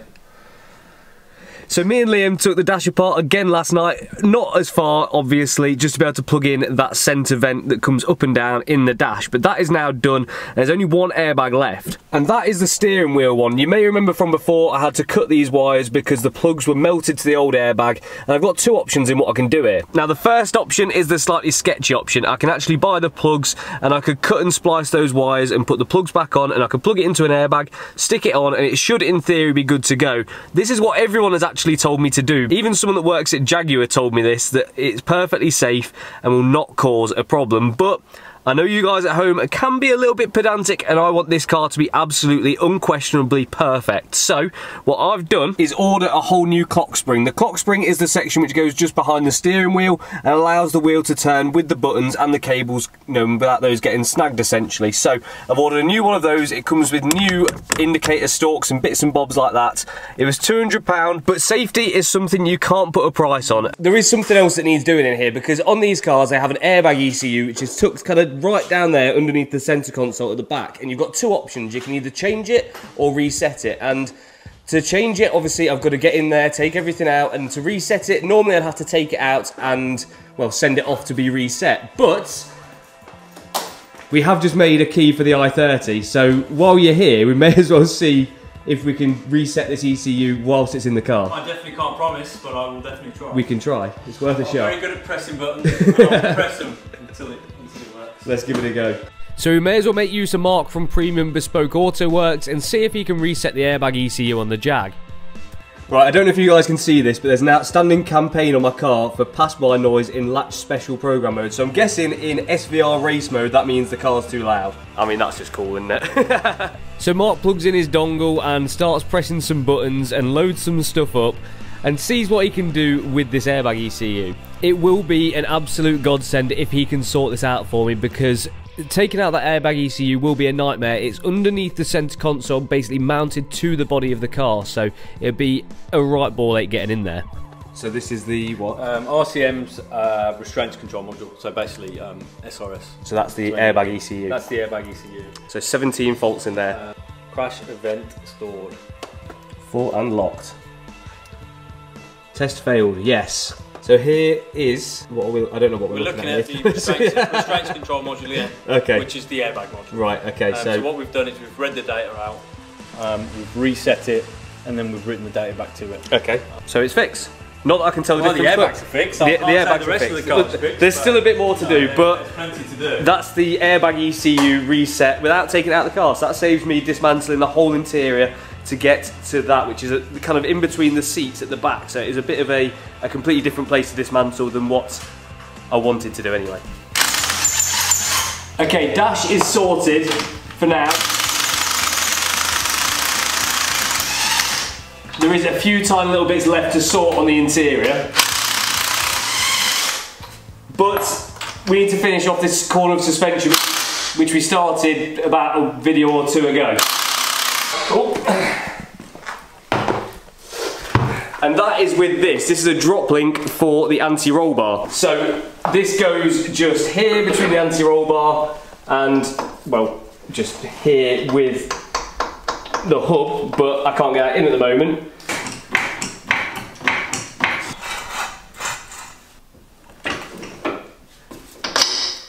It is a lovely fit.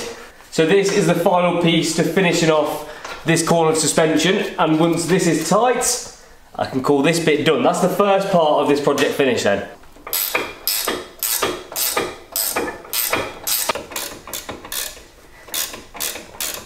Suspension completoed.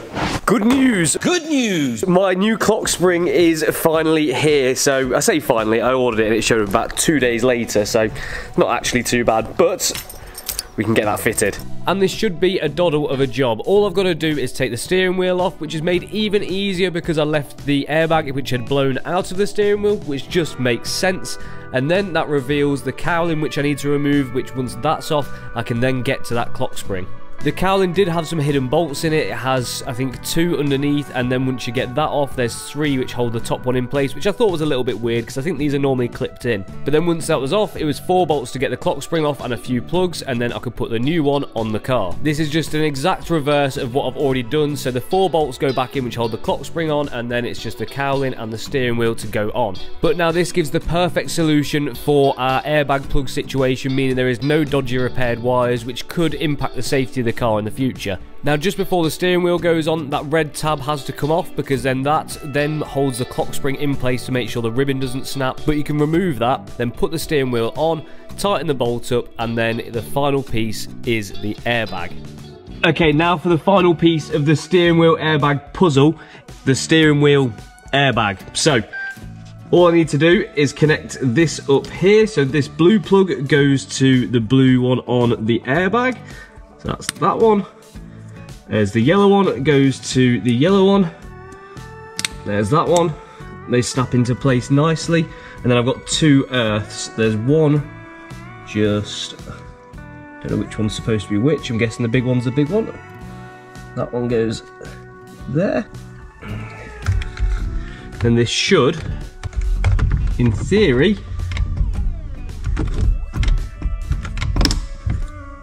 yes! That's it. Just to do the horn check.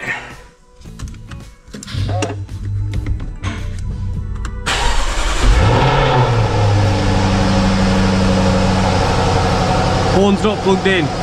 So everything here seems to be working. The only thing that doesn't seem to work is the horn, but I'm not sure whether this would stop it working. The fact that it's not got a bonnet for some reason, or the fact that I've not got the front bumper loom plugged in. Is that going to make the horn not work, even though it seems like everything else is? I think that's a strong possibility. If the front bumper's not plugged in, it's a high chance the horn won't work. That's what I'm going to go with anyway. If it doesn't work when I get the front bumper all on and assembled, then I know it's something behind here that I've just done then. And the interior is now nearly there anyway, so the only things left are the seat belts and also the glove box I've got to change. I've ordered a new glove box, so that's on its way. And the seat belts, well, I picked some up from Dan with that F-Type LM. Well, I thought I did. I can't remember where I put them, to be honest with you, so I need to find those because I haven't seen them since I got back, so I might have ended up leaving them at his place. But knowing me, they could be anywhere, to be fair, so I'm sure they'll show up. So on both sides for the headlights, there's a small plastic bracket which is just here. As you can see, on both sides it's also broken, so I've got a new one of these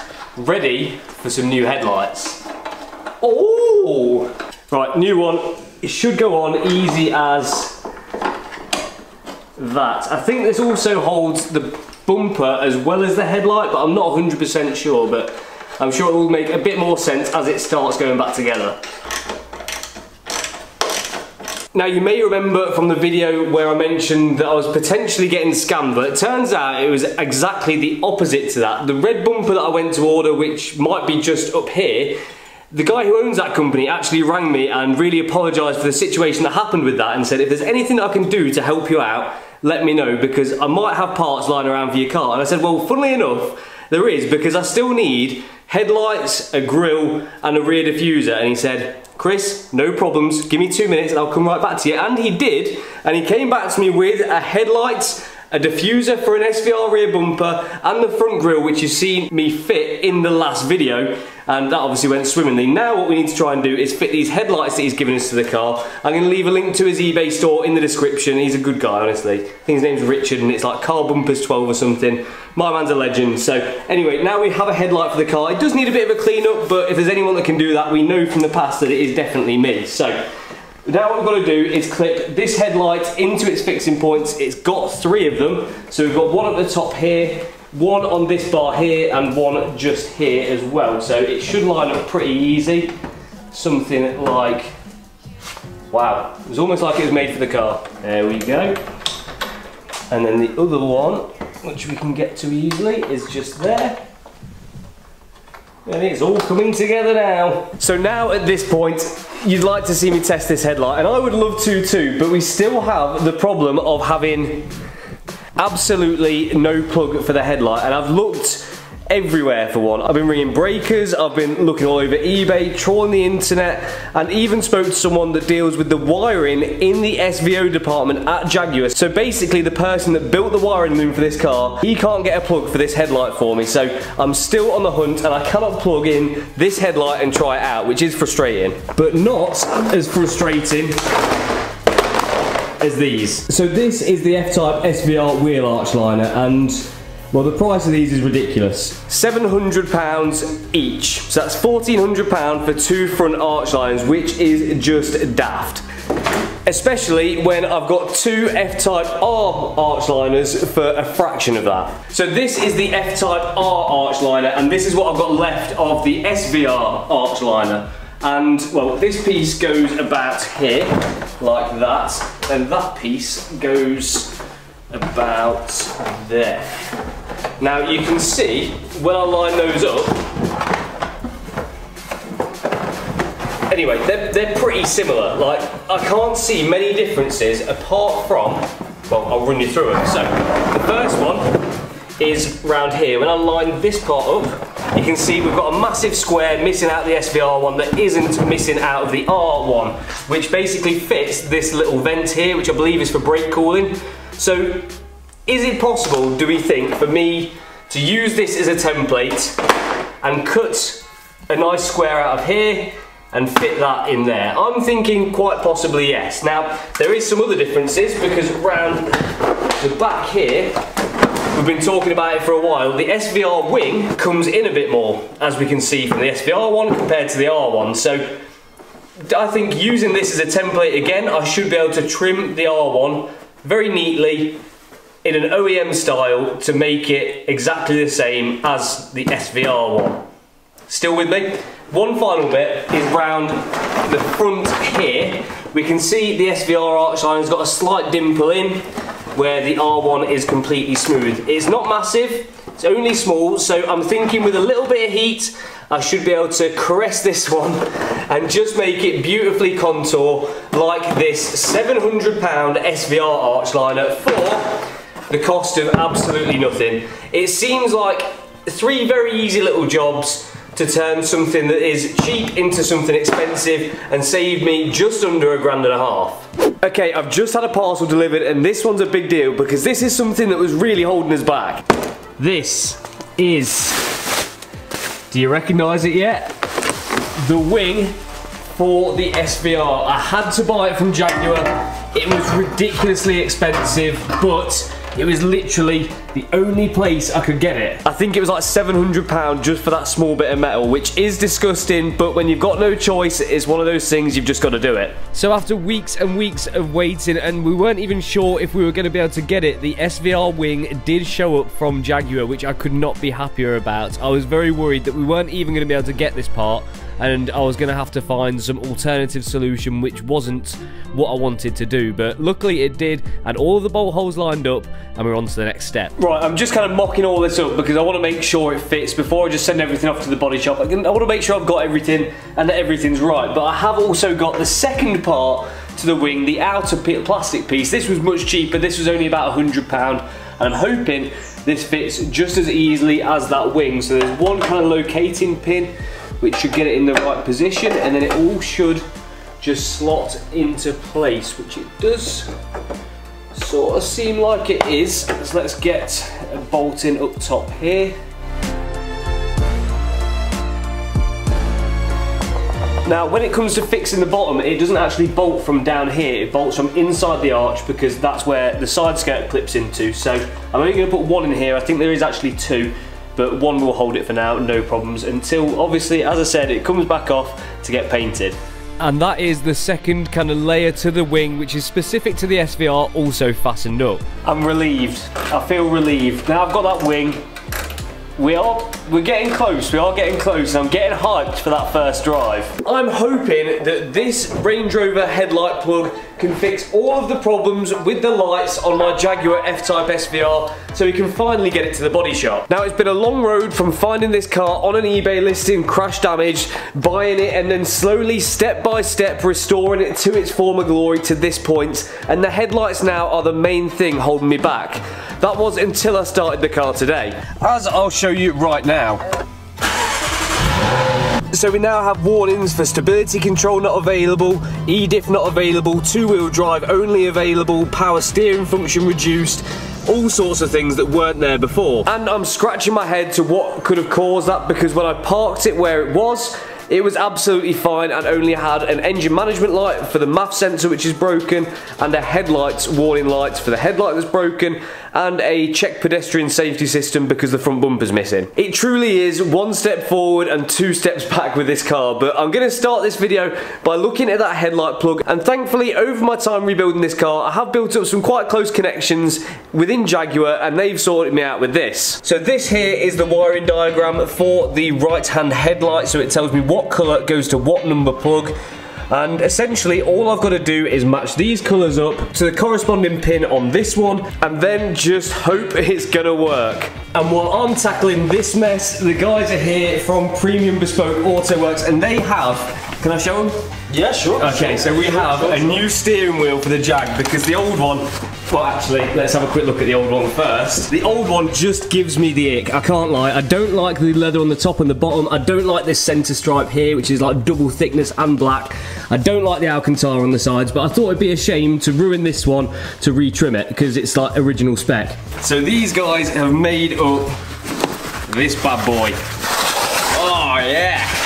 So what we have, we've got carbon fibre top and bottom, but dry carbon fibre, which is a little bit more subtle. Leather sides with perforated leather and also blue stitching, and it looks sick. So I'm going to leave these guys to fit this, and I'm going to try sort this. So I start by trying to re-solder the headlight wires back together with this new plug which came off a Range Rover headlight. So to repair the headlamp plug, I'm using these connectors which essentially have heat shrink with a piece of solder inside. All you have to do to use them is put two pieces of wire, one in either end, and then heat it up. It melts the solder and shrinks the heat shrink around the wire. And whilst I'm doing that, the guys from Premium Bespoke Auto Works start fitting the new wheel which they've supplied for my car. The new carbon fibre one with the blue accents is going to be much more in fitting, I think, with that SVR interior and feel that little bit more special. If you guys do want to grab yourself one of these steering wheels from these guys, I'm going to leave their link in the description. They do them to order, so you can have them exactly how you want them. But now the headlight plug is rewired and we have the new steering wheel on. Oh, yes. That looks sick. I'm sure it comes down to personal taste slightly, but I think that's a huge improvement over the standard one.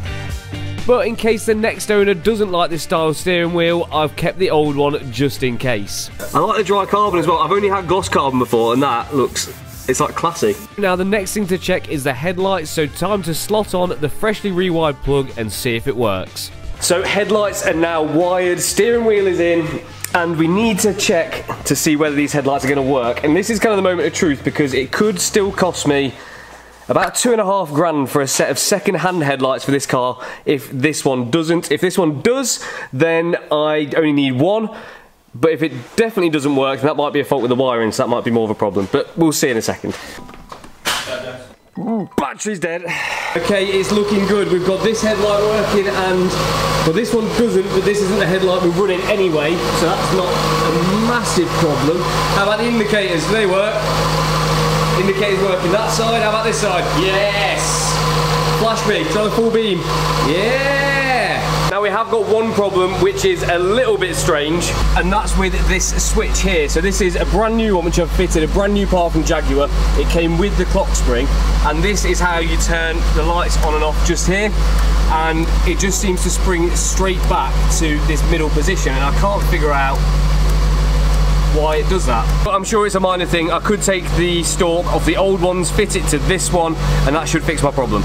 So now we have working headlights on the Jaguar. We have a pretty much complete interior, the few final finishing touches. The engine seems to be running pretty sweet, apart from one or two plugs which were ripped off in the accident. and we have all of the body panels we need to finish this car off. And some of you guys did point out that it was a bit pointless me reassembling the front bumper when it's only going to have to come apart to go to the body shop, and that's kind of why I've left the car as it is now. So it's time we move forward with the build and get this car to the body shop. We have last chance recovery here to take the Jag from its home to the body shop. So let's get on with this video. So the moment that weeks and weeks of hard work have been building up to, finally getting this car to the body shop. Even though it still has a few flaws, this will really be the main transformation. So here we are at Dream Ice in Hinckley, and this is where the Jaguar F-Type SVR is going to be painted. So the car more or less looks exactly as it was. The boys have already made a start by stripping off the wing, which I've fitted, and also stripping down the front bumper, ready to receive some paint. And also on the back bumper, you may remember there was a nasty scratch and kind of gouge in this section here, which they've already slapped some filler on, ready to be sanded back, and that can be painted too. And also the first part of the diffuser here, which does need painting because it is looking pretty battered, but that's going gloss black. Now, although the damage on the car was pretty isolated to the front end and a small scratch on the back bumper, we are going to have to do a bit of paint on most of the car just for blending. So that means blending the whole side down here, and also we're going to do this side as well just to make sure that the job's right. But I'm going to try my best to help out and make a start on this diffuser. And so the bodywork begins, and I'm going to make a start on this diffuser and start removing some of the scratches out of it by sanding it down thoroughly with 500 grit to prep it ready for paint. The guys at Dream Ice also filled in some of the deeper imperfections with a light glaze to make sure that once it's painted, it's going to look top notch. And now comes the mammoth task of preparing the whole car ready for paint, and it's not a fun process. So for you guys, I'm going to make it short and sweet, but for us, it was days of work. Now, admittedly, I got the easy task of preparing the new panels, which just essentially needed a light scotch down, and they were good to go. But the guys at Dream Ice, they had a lot of work on their hands getting the rest of the car prepared. Oh, and if you're wondering where this bonnet came from, I had to buy it from Jaguar because there was none available second hand. So the car was covered in minor imperfections, from dents on this C-pillar to minor damage on the front edge of the door. And these guys would not let this ride, so this had to be sorted before the car could be prepped. Now, for any of you guys that haven't painted a car before, and that'll probably be most of us because I haven't done it myself either, but the prep is a huge part of the task. You could paint a car quite easily in a day, but preparing a car for paint can take weeks. And that's because there's so much that goes into it. To get the best results, it's all in the prep. So you want to make sure that you're masking right. You want to make sure that the panel is perfectly smooth and has a perfect key ready for that fresh coat of paint. And that's exactly what the guys are doing here. They're making sure that when that paint goes on, there's going to be zero defects underneath it. As always, I'm lending a helping hand as well. So now the parts that I had prepped had come out from primer, we hit them with a guide coat and sanded them again, and they were then ready for base. But while the car's here, I may as well make the most of my time and do some other bits on it as well. Okay, so while the boys are prepping the car for primer, I've got 1 or 2 more jobs to do on the car to get it kind of running and driving right. And one of those is this. This is a MAF sensor plug. I was able to buy this directly from Jaguar, unlike the headlight plug, and we're going to do it in exactly the same way. They've supplied everything that I'm going to need to do it, all of the connectors, all of the wire, everything like that. So it should be a simple case of copying what I've got on the passenger side over to the driver's side. Now luckily this is quite easy to do. All you've got to do is pop the pins into the plug and then match those wires up with the wires that are remaining on the loom. And Jaguar gave me everything I needed to do that as well. So there is the MAF sensor now wired in, but I have just started it and unfortunately it hasn't got rid of the engine management light. But that could be down to a few things. So the first thing I'm going to try is resetting it with like my OBD reader. Second thing, I think is the wiring. That might be bad. Okay, tell a lie, I've just gone to reset it and I have no longer got an engine management light on. So it turns out the car just needed to chill overnight and then it fixed itself. So now the MAF sensor is sorted, the headlight plug is sorted. So the only warning lights we've got left are bonnet open, because we've not got a bonnet on the car. We have a headlight for the passenger side headlight, fuel level low, which I think is going to be on quite a lot, and washer fluid level low, which is an easy fix. Oh, and we've still got one for the airbags, and I think that is just because of the seat belts. So slowly the car is getting closer and closer to that first drive. Now, just while I've got a second, I know earlier in the video I didn't explain the headlight situation very well. So what I've got is I've got a fully working, good condition headlight for the driver's side, but my passenger side headlight, all the mounting points are broken, so I do need to get a new one of those, but I will get that ordered and get it fitted for when this is done. And strangely enough, that whole host of warning lights I was getting earlier for the diff, the suspension, the steering, have all gone as well. The car just must be having a moment because it's dying to be driven and we are so close. So now we can push forward, but one quick thing I could not decide on, and you guys actually helped me out with, was the wheel and caliper colour combo. I put a poll on my Instagram. If you're not following me, you missed out on contributing on this build. My Instagram is just here. Go follow me.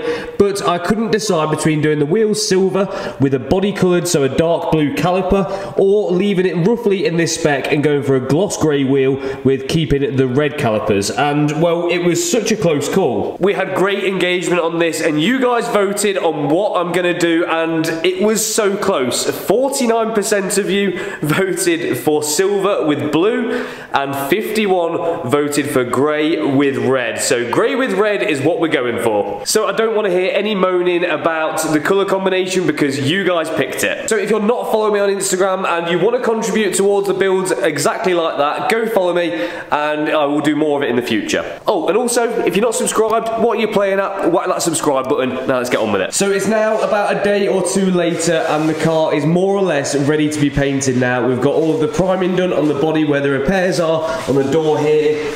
Corey's just around the back masking up the exhaust and other things. We've got the repair done on the back bumper, got the repair done on the C pillar and down here on the A pillar and on this corner of the door as well. I've strapped a GoPro to Corey's paint gun and well, let's just see how it goes. Ladies and gentlemen, here it is, the moment we've been building up to for weeks. I can't wait to see this done, but now it's over to Corey to start painting the Jaguar F-Type SVR in Velocity Blue. We've come a long, long way together, through the hard times and the good. I have to celebrate you, baby. I have to praise you like I should.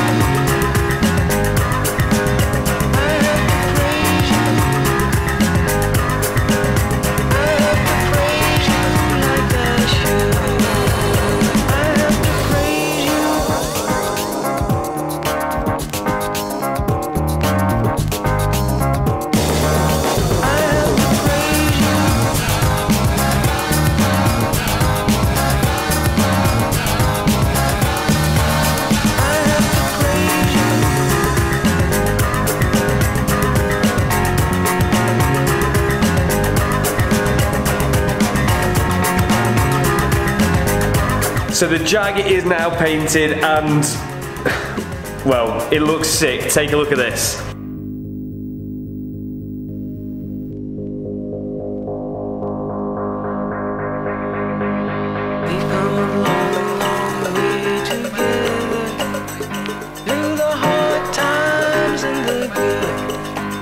I have to celebrate you, baby. I have to praise you like like I should.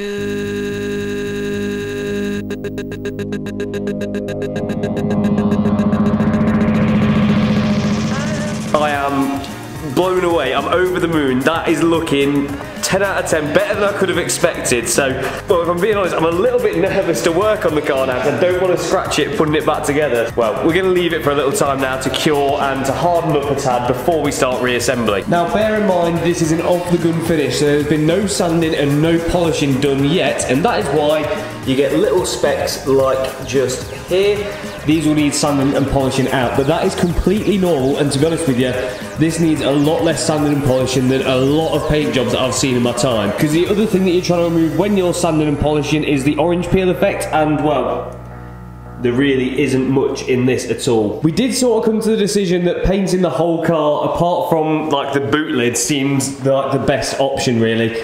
Because, well, we had the whole thing masked off anyway, we've got all new panels, and by the time that we've, blended it, we may as well just paint the whole thing because, well, there's nothing really left. So we have almost painted the full car now. All we've got to hope is that it matches the one panel which we haven't, which is that tiny little boot. But it did look like a good match initially, so I have very few concerns about that, and it's not going to be a problem. But we are getting so close to driving this car now, and it is not going to be long until I can hear that supercharged V8 screaming down the road, but we've still got a little bit more work to do before that. So the first piece of many to go back on is the inner wing. It was an ambitious goal trying to get this car back on the road in this video, and trust me, it did not all go to plan, but you'll see that later. For now, let's get these panels bolted up, starting with this inner wing.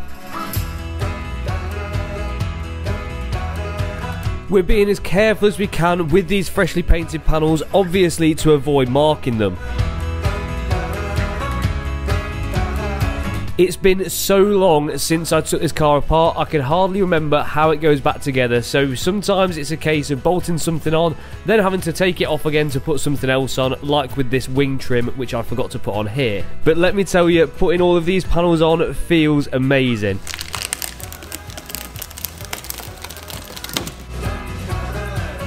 So that's now all of the wing bolts going in, including the ones inside the wheel arch which hold the outer skin of the wing to the inner skin of the wing, and then we can move on to the side skirt. So once we replaced the brackets which clipped the side skirt to the body of the car, it was dead simple, just clipping it into those brackets, putting a few bolts in the wheel arches, and also some clips underneath. And then it was onto the back end. Now the passenger side is assembled, and the first thing we need to do here is fix the parking sensor, which the wire had just broken out of on one of them. So once this was soldered and then heat shrinked, that should now be good to go with a new parking sensor. Okay, now we've got the parking sensor sorted to be able to fit it in the rear diffuser. Now we can start looking at fitting this to the car. But there is one thing which I need, which plugs in just here, and I couldn't figure this out for ages what it was, but it turns out it's the fog lights which fit here and here. Now from memory, I believe from Jaguar these were like £200 each, maybe even more than that, but I did manage to find these, which are off, I don't know if you guys can read that, a Jaguar F-Pace SVR, and these have the exact same part number as the F-Type ones, and these cost £60 each, which is a huge saving. And it's little wins like that that make all the difference and really give you a little bit of extra affordability when rebuilding cars like this. So now we can reassemble the diffuser piece which the boys at Dream Ice have painted, so now we can bolt in the rear fog lights and reversing lights, and also we have to fit up the parking sensors, including these little plastic pieces which hold them to the diffuser. And now the back end of the car is all trimmed up, and now the diffuser is ready to go on the car, so we simply plug in the fog and reverse lights and all of the parking sensors and clip it into the bumper. And then the second part of the distinctive SVR rear diffuser. Now, it actually worked out cheaper for me to buy this brand new. One, because it came in the correct colour, but two, because the one which was for sale was the wrong colour, but also more expensive than a brand new one in the right colour. Does that make sense? But now with all the protective packaging removed off that, I can now look at this junction box on the front, which is where all the jump leads go to. Now, thanks to Eurojag, who came through again with a part that I couldn't find for only £80, including a pair of seat seatbelts as well. It was just an unquestionable bargain, so we managed to transfer everything from the old one into this one and then bolt it to the car. And whilst I was doing that, Corey was reassembling the front bumper, so refitting all of the grills, the parking sensors, and all of the things which I'd fitted to the bumper previously.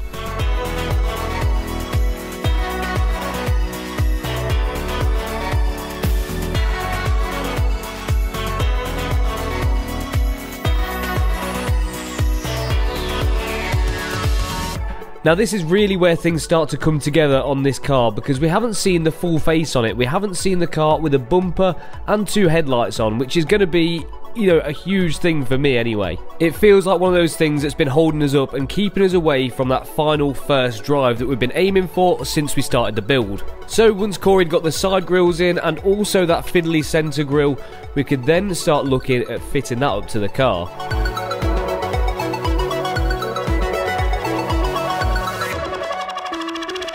But not before we have a quick look at the headlights that we've got to go on the car. So as I explained briefly in the last video, I had one headlight for the driver's side, but I didn't have one that I could use on the passenger side because the one that came with the car had all of the mounting points broken, so I've had to go and buy a brand new one. When I say brand new, it was brand new on eBay, so I don't think it had ever been fitted to a car, but it wasn't from the main dealer and it was a fraction of the price. So once I've got both of these bolted up, using the 3 mounting points they come with, we could then plug them in.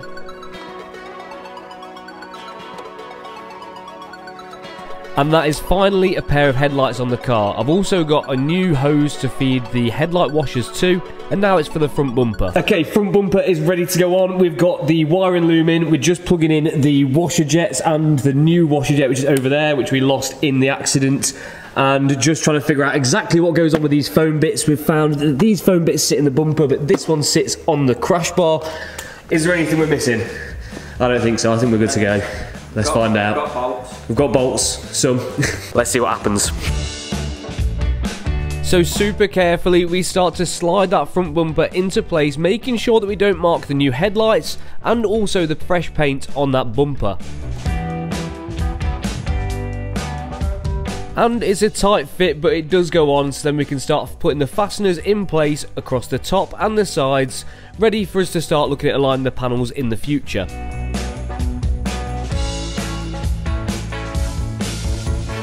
And the front bumper is on, and that looks immense. That's the first time I've seen this car with a face on it, and it looks crazy. So now what we're going to look at is the arch liners. You may remember I talked about these before. So you may remember I talked about the SVR arch liners, and they were £1,500 for the pair, and as nice as this car is, I refuse to pay that, especially when there's only a few minor differences between those and the R arch liners. So I'm going to try and make these ones fit my car. If you can't remember, I'll just re-jog your memory a tiny bit. We had a look at what we could do to make these arch liners fit the SVR, and it turns out it's not even as much as I thought, as physically the R and the SVR are exactly the same in every way, shape and form, dimension-wise. They're the same width, everything like that, but there's just a few minute differences, one of them being this little section that we need to trim off here. So see what you think to this. This is the F-Type R arch liner now installed on the SVR, and well, it couldn't really look much better, I don't think. We've used every single hole that the standard arch liner uses. It fits absolutely perfectly. The only bit we've had to do trimming wise is a small edge here. We've had to take off a section and also had to curve this edge here. But apart from that, it takes every single hole here, here. We've got one more bolt to put in there, but that will go in. And, well, we can't grumble at all. Especially when this is the original SVR arch liner, which is battered, but you can see here, look at this hole. It looks like it's been elongated by hand, exactly like what we've done on here. So I'm pretty happy with that. That saved me £1,500 for 2 SVR arch liners, which is just a silly number anyway, so I'm glad about that. But if you do think it's a bodge, let me know when you come around to buy it off me and we can look at changing it. But we have got another problem with the car, which has flashed up without even driving it. We put it away last night and it was absolutely fine, and today we've gone to it and we've got no power steering at all. I've reset the battery by taking that off and leaving that disconnected, reconnected it, still no power steering, which is worrying really, because obviously we've replaced the steering rack because it was snapped in half earlier, but it was working after we did that, so I can't I can't make sense in my head of why it's doing it and why it's not playing ball. So I'm going to leave the battery disconnected overnight and see if that resets it. Fingers crossed it does, and again it's just another battery issue because the car's not being driven enough.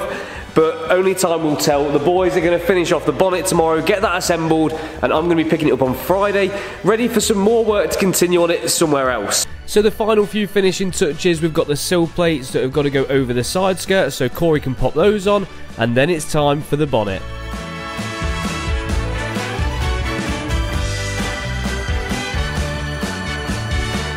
And the bonnet is just on in time. We've got a few finishing little touches to do. The alignment's a little bit out, and we've got a few extra bits that need putting on it, but we have no time left because the car has now got to go on the trailer and go off for tracking.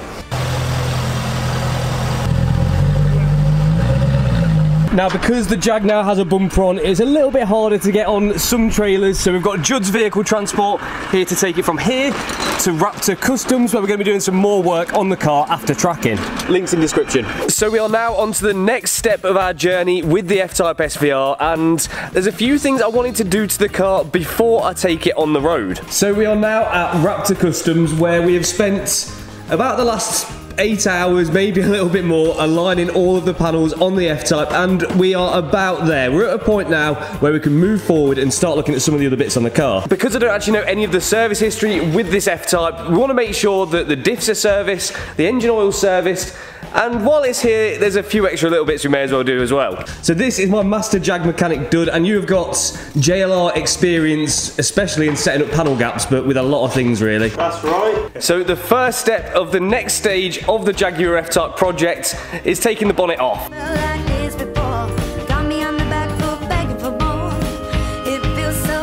So the reason we have took the bonnet off is to make accessing the supercharger that little bit easier, because we're going to be changing it for a slightly smaller pulley. Is that right? Tell me what we've got to do, because I don't know anything about superchargers. So this is your whopping great supercharger. Okay. Generously comes on these Jags, and we need to access this pulley here. That's the upper supercharger pulley. If we change that for one of our Raptor performance pulleys, That does look phenomenal. It's very, very precision engineered from a high grade billet of stainless steel. This is actually smaller than the standard one, so it's almost like changing the gears on a bicycle. It's making it go faster and faster. Yeah. Then faster, yeah. And faster means more boost, is that right? Boost. More boost means? More power. More power means more prizes. More prizes. We need to get the old one off first. Okay. So a special puller to pull it off. Let's show you that now, shall we? Show me your puller. Okay, the first thing I want to say on this voiceover is thank you so much to Dud for everything he did for me on this car and helped me do, because without him this video wouldn't have got finished and got out when it is out now. So do him and me a favour and go and check out his YouTube channel. The link's in the description. It's Raptor Customs. He specialises in like performance Jag stuff, but does a whole host of things. So we've got the super special tool fitted to the pulley now. If you didn't have that, you may have to do all sorts of things like cutting it off, or I don't know, there's a few things you could do, but this is definitely the best way because you can do it on the car. Is that right? That's right. Okay. I don't know if you can tell, I know nothing about superchargers. They're just like an alien world to me, but you're making it look easy. Well, hopefully this is going to pull it off nice and easy. Should wiggle the last little bit. There we go. Light work. Ta-da. That's the old. That's your. If you have that pulley on your F-Type, you are B-Tech. Right, so here I have a test fit pulley. It's the same as the pulley we're about to fit, but with the middle dremeled out, so it just slots over the shaft. And that way we can see if the new one is going to fit. Now that looks okay, but as we go to rotate it, it's stiff, it's binding. The reason being is we need to take some material down on this casing. That is something that would scare me. No, it's easily done. We're going to make basically the thickest part of the casing the same diameter as the thinnest part. Okay, so it's consistent all the way around. Exactly. So why is it not the same? Is it just time and age? It's poor casting, believe it or not. If we have one in where the shaft is bang in the middle of this casing, they usually go just straight on. Oh. But when they get a bit of poor machining from factory like this, we overcome it by taking a bit of material off. Nice. Now we had access to the supercharger pulley and we had the tool ready to get it off. We could cover off any holes which might go into the engine to make sure no filings get in there, and then start taking a little bit of material off the supercharger to make sure that precision billet Raptor supercharger pulley is going to be a perfect fit. As you can see, that's looking much better. So now we can start looking at fitting the new one. So what we're going to do first here is heat it up to FH, so that's effing hot.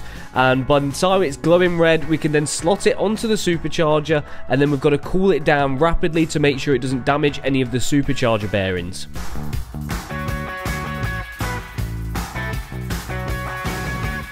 And once it's cooled down with water, Dud then blows everything off with air as well to help it cool even more, but also just to make sure no water gets anywhere you don't want it. And then it's back on with all of the bits we took off. Just that little intake pipe and the support bar across the front, and that smaller supercharger pulley is fitted. Now, even though this will give a performance gain over the standard one, it's not going to be huge on the SVR because of the mapping. So we need to get the map tweaked in the future and maybe come back for some more mods, but we'll see about that. The next thing to do is start looking at the serviceable items. So we want to change the engine oil and also the differential oil, because we don't know when this was last changed, and also as well with the drive shaft having come out of the diff and no oil coming with it, when I change that front drive shaft, I want to make sure there is enough in it and it's going to be safe and not explode. So once we've drained the engine and the diff oil, we could start pumping some fresh diff oil into the front and rear differential, because this car is 4-wheel drive. Then it was time to change over the oil filter, which we'd cracked off earlier.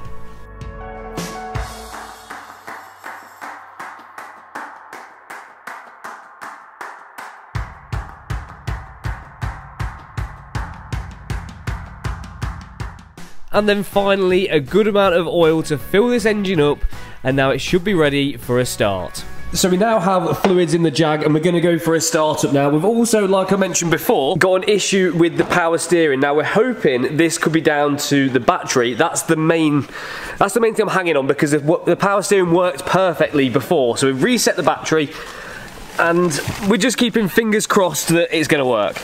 Let's go! The battery's dead, mate. So while we're waiting for the battery to start, because the car just needs a good drive out to charge it, we are going to fit up these wheel spacers that iBack have sorted us out with. We've gone 20mm for the rear and 15mm for the front, because let's face it, the stance on this car, it just ain't it. So I just wanted to push the wheels out ever so slightly more towards the edge of the wheel arches, which is going to give the car a more muscular and, you know, a beefier look, especially from behind, and just fill out those wheel arches properly. So using the wheel spacers from iBack with some fresh Raptor black wheel nuts for the Jag, it looks much better. Okay, front spacers fitted. Let's go for start-up attempt number 2. It sounds good. Really got any warning lights? There we go, power steering assistance reduced. Why?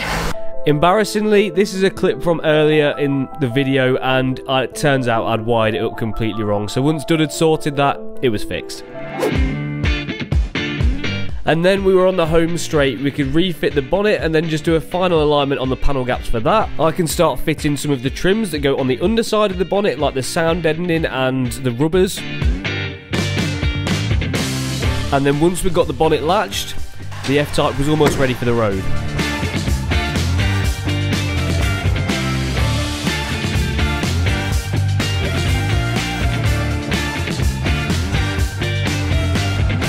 So there we have it, one nearly completed, rebuilt Jaguar F-Type SVR, but there is one key thing that this car is missing. Actually, make that 2 things. The first thing we need is a number plate, so thank you to Leicester Auto Sales for these ones. And the last thing is the carbon fibre bonnet vents to finish off the car.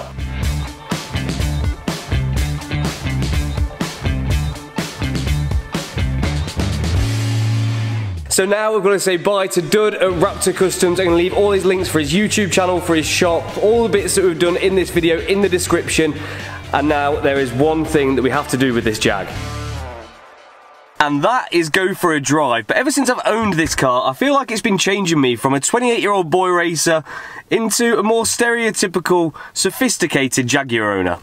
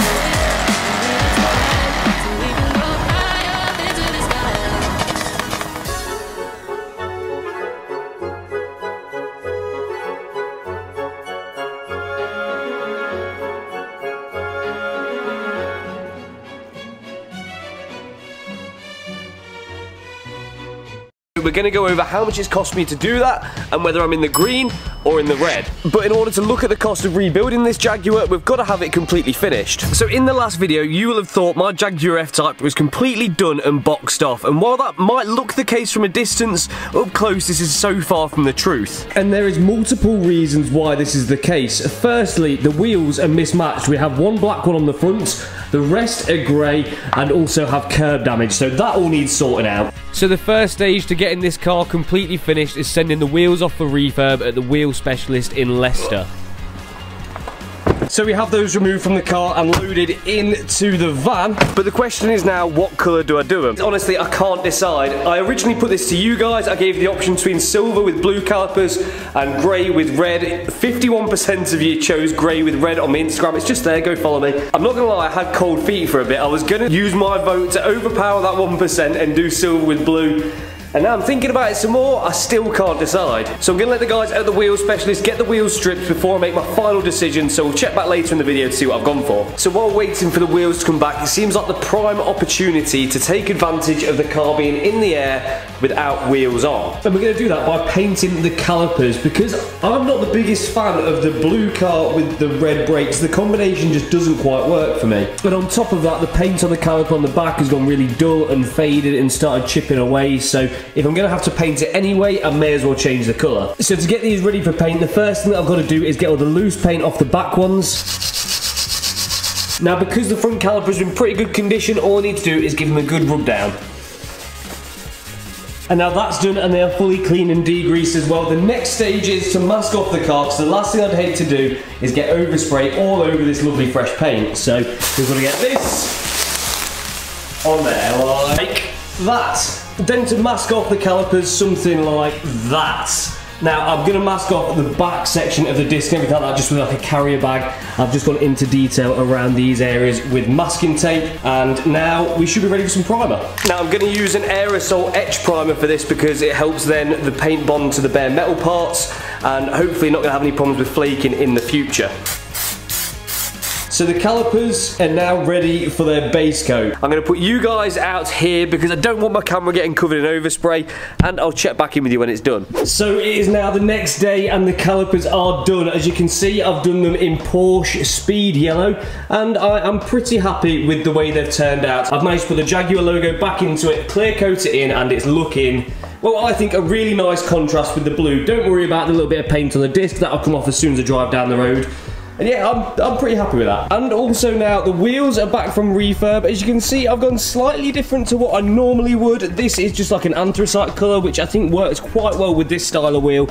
I nearly went for silver, but I did stay away from it. You guys told me to go grey, so I went grey. You also told me to keep the calipers red, but we'll gloss over that. Now, the only thing with these is because they've now been refurbished, we have lost the SVR logo, which goes just here. And also, I think it's the ideal time to protect them. So I can apply the little SVR decal to the alloy, and then we can ceramic coat them to make cleaning and maintenance easier. So we've now got the SVR logo back in place and also protected. And the great thing about doing this is that ceramic coating will help lock in the vinyl which we've put on the alloy. While the car is up in the air and while the wheels are curing, I'm going to have a quick nose behind this wheel arch lining because I think we're having a bit of a problem with the MAF sensors that are wired in. So you may remember from when we were painting the car, I rewired this MAF plug-in and, well, it's not been working perfectly. Occasionally what I'm getting is an engine management light pop up, the outside temperature on the car display dropped to -40 degrees, and also a warning for the MAF sensor pop up, but it's only very occasionally, so I don't think it's a fault with the MAF. If it is, I do have a spare one, but I don't think it's that. I don't think it's the plug itself, I think just the wiring isn't quite 100%. So what I'm going to do, I'm going to strip back what I've done, and also go a little bit further back and inspect up there and rewire the plug using the same sort of connectors, but just do it a bit better. So all I'm going to do here is cut off each connector, strip back the wire like that, and then I can reconnect the wires using a new connection with a clear casing so I can see that the wire is in exactly the right place. And there is it all redone. I'm actually a little bit happier with it as well, because before we used connectors which are like this, which are quite big and chunky, whereas this time we use little diddy ones like this, which I think will get a much better connection on such a small wire. So I've started the car up, the engine management light's not come on, but only time will tell because it was an intermittent fault. And if it hasn't fixed it, then I'm going to start scratching my head a bit. And even though those connectors are waterproof, I have retaped it anyway. So there we have, the wheels are now back on in a freshly refurbished and protected state with the SVR logos, and the calipers are painted in Porsche Speed yellow. Now I know the yellow calipers is kind of copying the ceramic brake look, but it just contrasts the blue perfectly and really pops behind these nice new fresh wheels as well. Now the next thing is this number plate light, which is a little bit annoying because they don't sell just this light on its own. You've got to buy the full trim piece here, and I have got the new piece from Jaguar here. It was only £80, which I don't think is too bad all in, and it does come with the new section of loom, so I don't have to bother repairing the one on the car. So luckily this comes off a little bit easier than it looks. All you've got to do is pop off these 4 caps, which then reveal 4 bolts, which you've got to remove, and the whole trim comes down. You can then pull the loom out of the car and disconnect the plug, and then it's straight back in with the new one.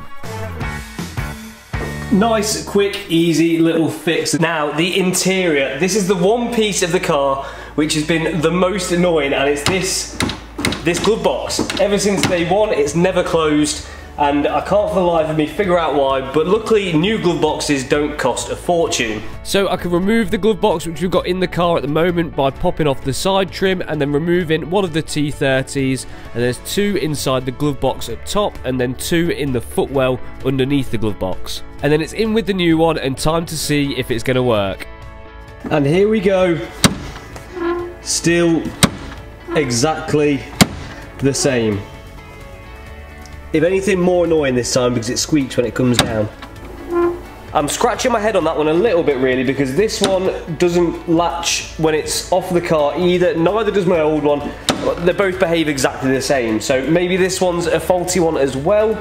I suppose that could be possible, but if anyone can help with that, please do down below, I'm desperate. Now the next thing on the car is a slight modification to the interior. And that brings us down to the guys at Vibe Belts, who are going to do something to make these seat belts look a little bit more interesting. And I'm a little bit stumped here on what to go for, because these guys can do all sorts of different colours on your seat belts to pretty much whatever you want, but nothing really goes perfectly with the interior on the SVR. But the good news is I can afford to do something a little bit more daring, because I've got 2 sets of seat belts for the F-Type, so that means that even if I don't like it or the next owner doesn't like it, they can be swapped out super easy. So I am really struggling to see what's going to go best with the interior on the SVR, because it's got all this blue splattered everywhere, and sometimes contrast is the best option. So that's why we're going to go for yellow. Like I said, this is completely reversible because we've got a second set of belts.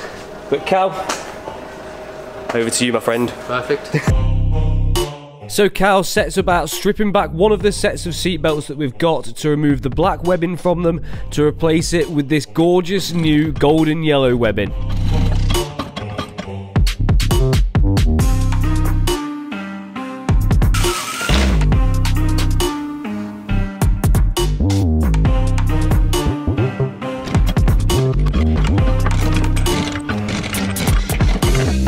And before I can even blink, we have one Vibey seatbelt. So there's the before, there is the after, and as you've seen from the clips, we're not actually messing around with any of the airbag parts of the seatbelt, it's just replacing the webbing itself, so it will definitely be perfectly safe.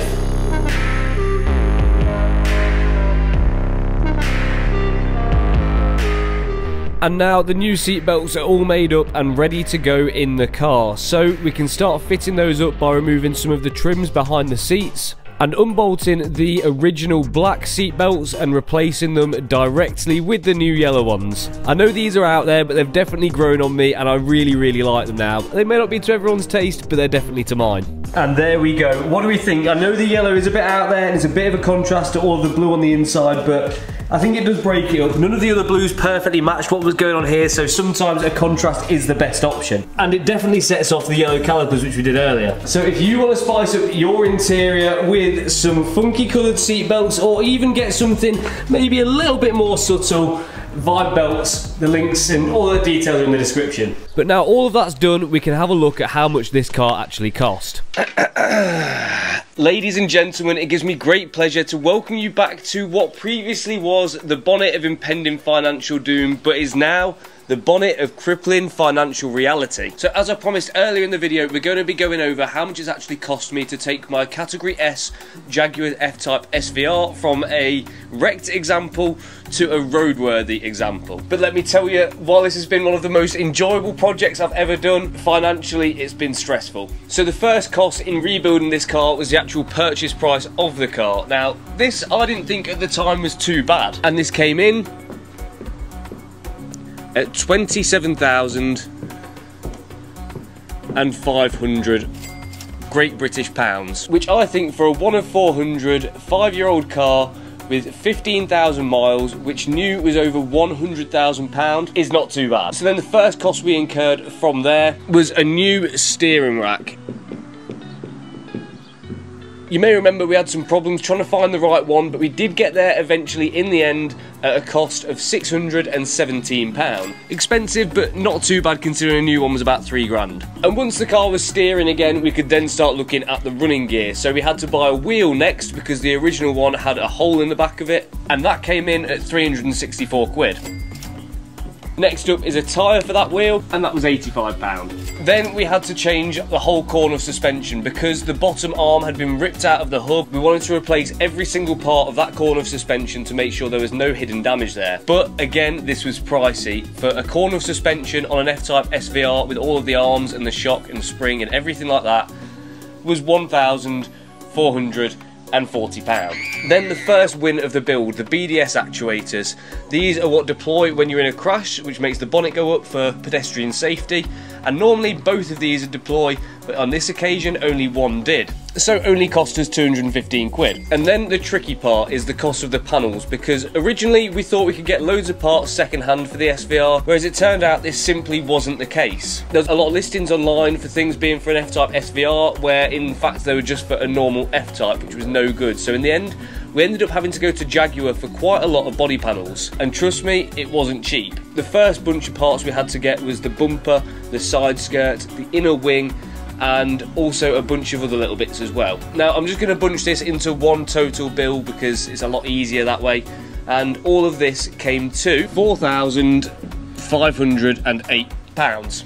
Pricey, but that wasn't it. We have a second bill with Jaguar, because originally we thought we could replace this bonnet because it is just an F-Type all-wheel drive bonnet, but there was none available second hand again. One that I did try to buy then got unlisted when I tried to buy it, so we had to go brand new to Jaguar.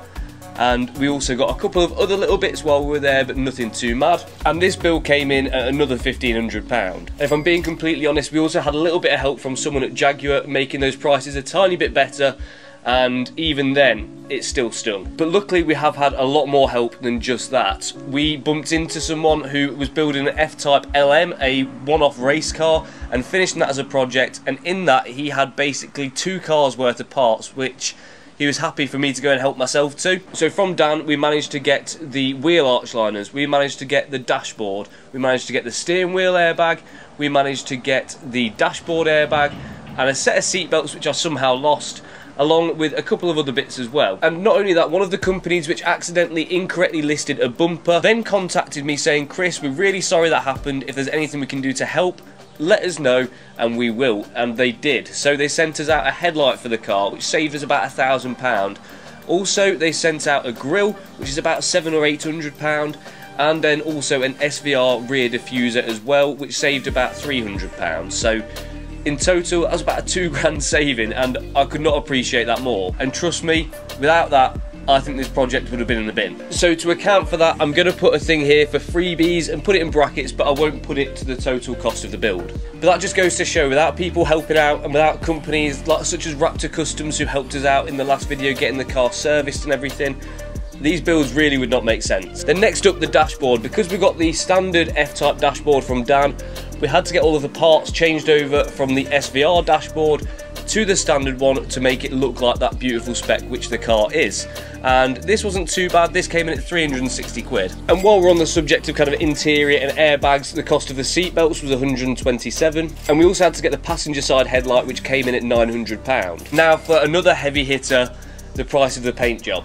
And this came in at a total of 3,695, which I don't think that's too bad. And then I'm going to put a miscellaneous expenses category for things like recovery, locking wheel nut removal, MOT, a bit of oil here and there, and just bits and bobs like that. We'll include the wheel spaces in that as well, and we'll put it at £700. So that's everything that we'd spent up to this video. But as you've seen, I've spent more. So the first thing we did in this video, we've got the wheels refurbed, which was about 400 quid. And then the price of a glove box, which has gone in the bin, that's another 40 quid. And then we've got the number plate light trim, which was 80 quid. But it still doesn't stop there. Also, we haven't factored into the cost of this, the windscreen, which Liam broke for us and did a cracking job of it. That's £1,000. And there's still a few more parts to buy. We need a front under tray for the car because the one on the car is a bit damaged. We need a rear tow and eye cover. This one's nice and cheap, it's 30 quid. We also need some gas struts for the bonnet, which are only £40. I've ordered another glove box, which is another £80. And I think that just about covers up to where we are now. So the question is, what is the total? Well, give me 5 minutes, but in your time is going to be 2 seconds, and I'm going to add all this up and we'll figure it out. And here we go, the grand total. And even though we've had a bit of help on this build, trust me, this still stings. Our total cost is £44,074. Ow. Now, originally when I set out to build this car, I set myself a target of £40,000 as a total cost for the rebuild. But we did have a couple of unexpected costs along the way, and also an unavailability of parts as well, which was unexpected because obviously I did do some research before I bought the car, but unfortunately it turned out that that research I did was useless because those parts weren't available. So the question is, did I get a good deal? Well, I don't know. Realistically, I think if you were building this car and trying to make a profit on it, probably not, because if you didn't have the help from people like I have, which I've been super fortunate to, like Dud at Raptor Customs, like Dan with that F-Type LM, I believe it was Richard at Car Bumpers on eBay. Realistically, I'd be another 4,000 into this car, making the total about 48,000. And that is very borderline to whether it's worth it or not, because originally when I was buying this car, there was only one other car which I could base my price on, and that was a red example with over double the mileage. It had 40,000 miles where mine had 15,000 miles, and also it was a year older, making it a pre-facelift as well, and also it's red, which I don't think is as nice. And this originally was up for 47.5. If I'd have done it for £48,000 and that one would have sold for that, then I'd have probably been just about okay and more or less breaking even, but it didn't. That car has since been dropped in price. So when I originally bought the car, it was up for 47.5, then it went down to £45,000. Like I said, this car is a year older and has over double the mileage of mine, so it's going to be worth a little bit less. And also I think it does genuinely add value rebuilding these cars with videos to evidence every step of the way exactly how the car is. But trust me when I say there's not going to be a lot of profit in this build, which is unfortunate because I have put my heart and soul into making sure it's right and making sure that it's the best it can possibly be. But it's definitely not a complete loss because I've enjoyed every step of the way. I hope you guys have too. And hopefully with your continued support we can continue to do cool builds like this, because without you guys watching and without the support from our sponsors, these builds really would not be happening. But I hope you guys have enjoyed the F-Type build as much as I have doing it and sharing it with you. But for now, if you're not subscribed, please do consider doing so. The button's just down below. Make sure you like this video and I'll catch you next time. Words can't describe how proud I am of my Jaguar F-Type SVR rebuild. From where it's came to where it is now, I think this is the best project I've done to date. And I mean that in two ways. Firstly, in the quality of the car, and secondly, in the quality of the rebuild. But that's just my humble opinion. What really matters is the opinion of a professional. That's why last night I drove 2 hours north from Leicester to York and stayed in this Premier Inn behind me. And that's so we can get an opinion from Jaguar themselves. I'm not gonna lie, I'm a little bit nervous for this one, but I'm confident in the F-Type. But also, I'm kind of hoping they will find something for me to improve. Let's see what they got to say.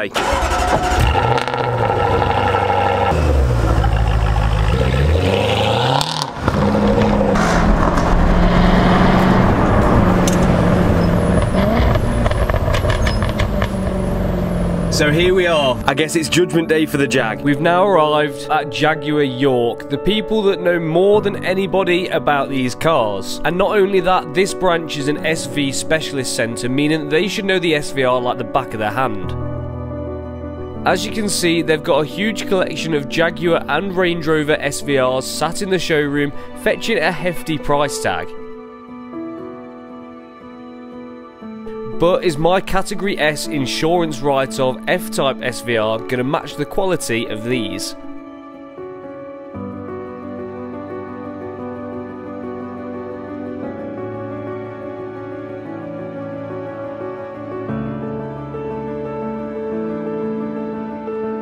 Well, there is only one way to find out. So as I took into a complimentary coffee and brownie, the guys pulled the F-Type into the service centre to take a proper look. I know I keep saying this, but I cannot put into words how proud I am of this car and how good it's looking next to all of the other non-crashed cars under the lights at this dealership. But now it's time to scratch deeper beneath the surface. Rather than concentrating on just how this car looks, it's time to see the quality of the car and also the repair work.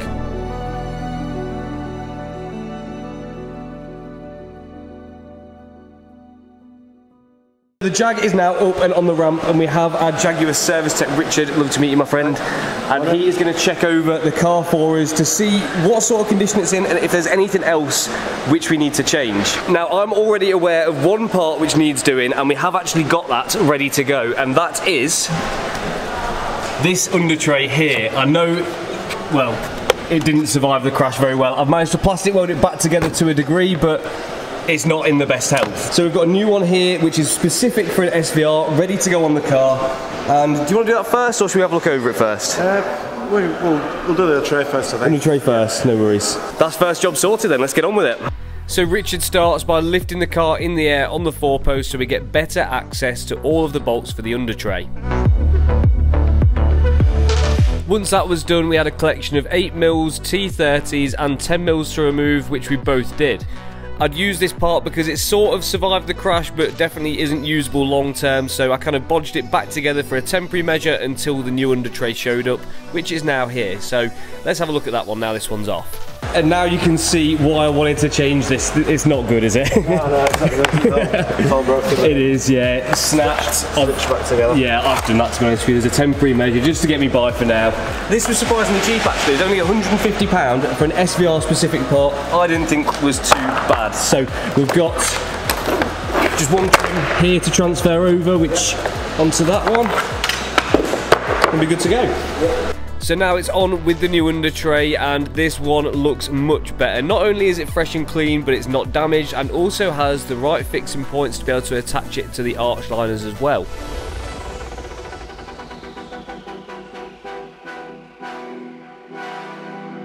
Once the under tray itself was bolted up, there's these 3 little air dam pieces which we've got to get into place and get those bolted on there too.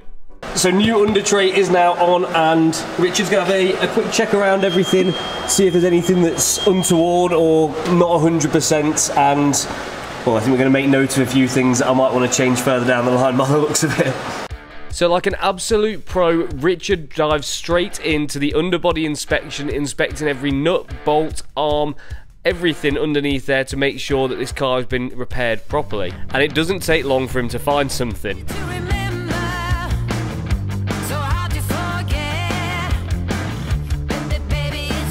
As I said, what we're looking for here is things which could have been affected by the crash. We're going to have a quick check over the engine, but as this is such a low mileage car and only just out of warranty, we're not going to concentrate too hard on that area of the car. The main focus here is that the car is safe and that it's been repaired properly.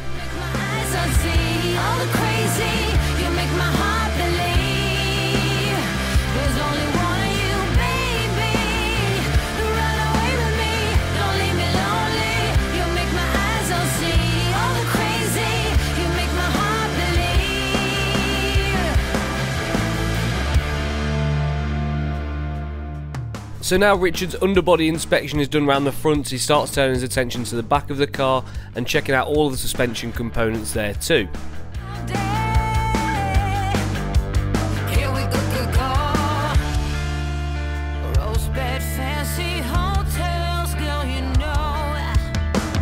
Now I'm pretty happy with the panel gaps on this car, but I was quite interested to get Richard's opinion and see if he thought they could be made any better than where they are now. You couldn't mess around for ages adjusting it, because if you adjust the bumper, then it not, do you know what I mean? Because the bonnet drops over and becomes part of the wing, you get a lot of is it this bit, is it that bit? Yeah, no, it was such a nightmare trying to get it to line up. It was. You've got to really concentrate on your door line. If you follow your door line, I think we got this bit right. I think we got this really nice. But this is the new wing. That's once you get this bit, we found if you get this wing and this bit here perfect, then you can just play back with bumper. And the hole's bigger than the bolts, if you know what I mean. So Yeah.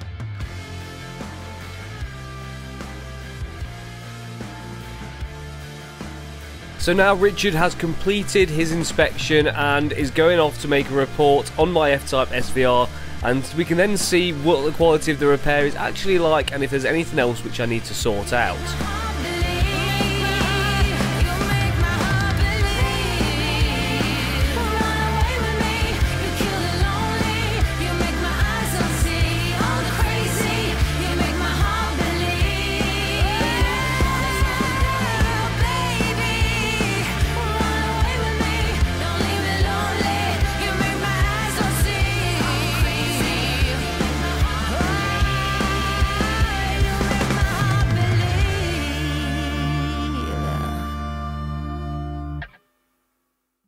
So this is James. James, nice to meet you, my friend. And you have the report which Richard has done on the F-Type SVR. So we're going to go through that right now in this very professional looking office. Very different to what I'm used to. So tell me, what have we got? It's not too bad actually. So we're doing a traffic light system, green, red, ambers. Only one thing that was flagged up as red. That's the one you already know about, front windscreen being cracked. So. I know, yeah. Blame Liam for that one. Exactly, yeah. Oh, he owes me £1,000. Yeah, getting back for that. 5 things that are yellow. So amber stuff, not too bad, but things would flag up. Yep. Starting off with the bolts for the under tray that you fit today. Some of them missing and things. Just something to cover up. Yeah, definitely. Get those sorted in the future. Front brake pads, around 5mm left on those, and there's some impact damage on the surface face of the outer of the disc. Yes, we've just noticed that. So that's just like a very small chunk out of the disc face. Yeah. Offside front low suspension arms, the plastic trim on that's slightly damaged. With the rear brakes as well, they're at 5mm, but the discs are okay on those. Okay. So that was alright. And the last little bit was there was a few of the diffuser bolts missing. Okay.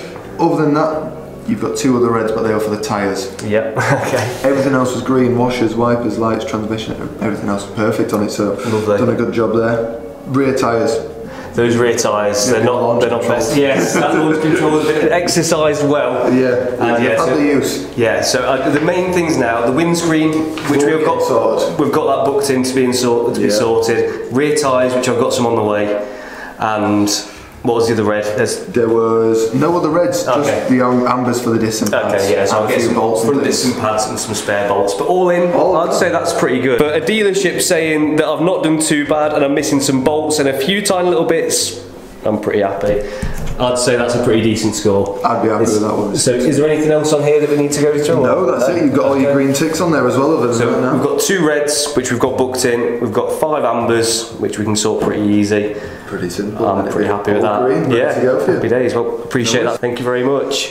Now, before we leave the dealership, there is someone I need you guys to meet. I'm going to shake your hand because without you, we wouldn't have been able to make this happen as easily. So this is Shane. He's been behind the scenes on the end of my phone, basically for everything I need for parts. Without you, I don't think we'd be having the car look like this, and you've probably saved me a good few £1,000s. So I have got you a little treat in the boot, which you're either more welcome to share with your colleagues or take home. So for reasons, because of YouTube, I'm not going to say what we've got here, but there's a box of drinks. So that is yours, and also it's nothing fancy, but some dairy milk for you as well, mate. I really appreciate your help. It's, as I say, without you, I don't think we'd be able to get this as far as we have and to as good a standard as we have. So really appreciate it.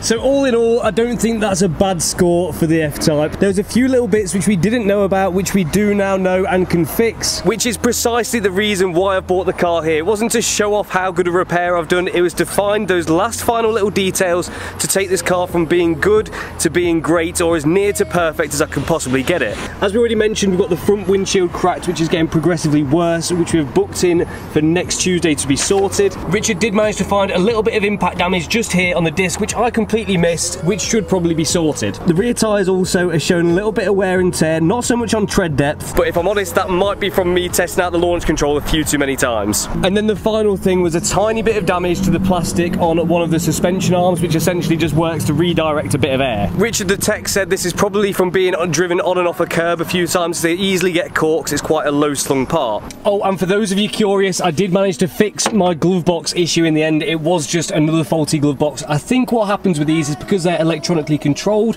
when the cars get involved in a crash and the battery is disconnected, people just want to get into them, so they just stick some in there, pry them open, and I think it damages the mechanism. But we've got a new one in and this one works perfectly. I also managed to get the new rear towing eye on, which obviously was a very quick job, and also the gas struts for the bonnet, so it now holds itself open. But all in all, that is a pretty minor list of things to do, especially considering this is only the 4th car I've ever repaired, and we've done it in my garage at home. But for now, I need to get a few bits ordered, and I need to say a special thank you to Jaguar Land Rover York, who have hosted me and also helped me out from start to finish with finding the parts for this build and making sure I get everything right along the way. But I hope you guys have enjoyed this video, even if it was a little bit easier. But we now have the final checklist of bits to do, so this car is officially ready for its road trip. But for now, make sure you do like this video, hit subscribe if you're not already, and I'll catch you next time.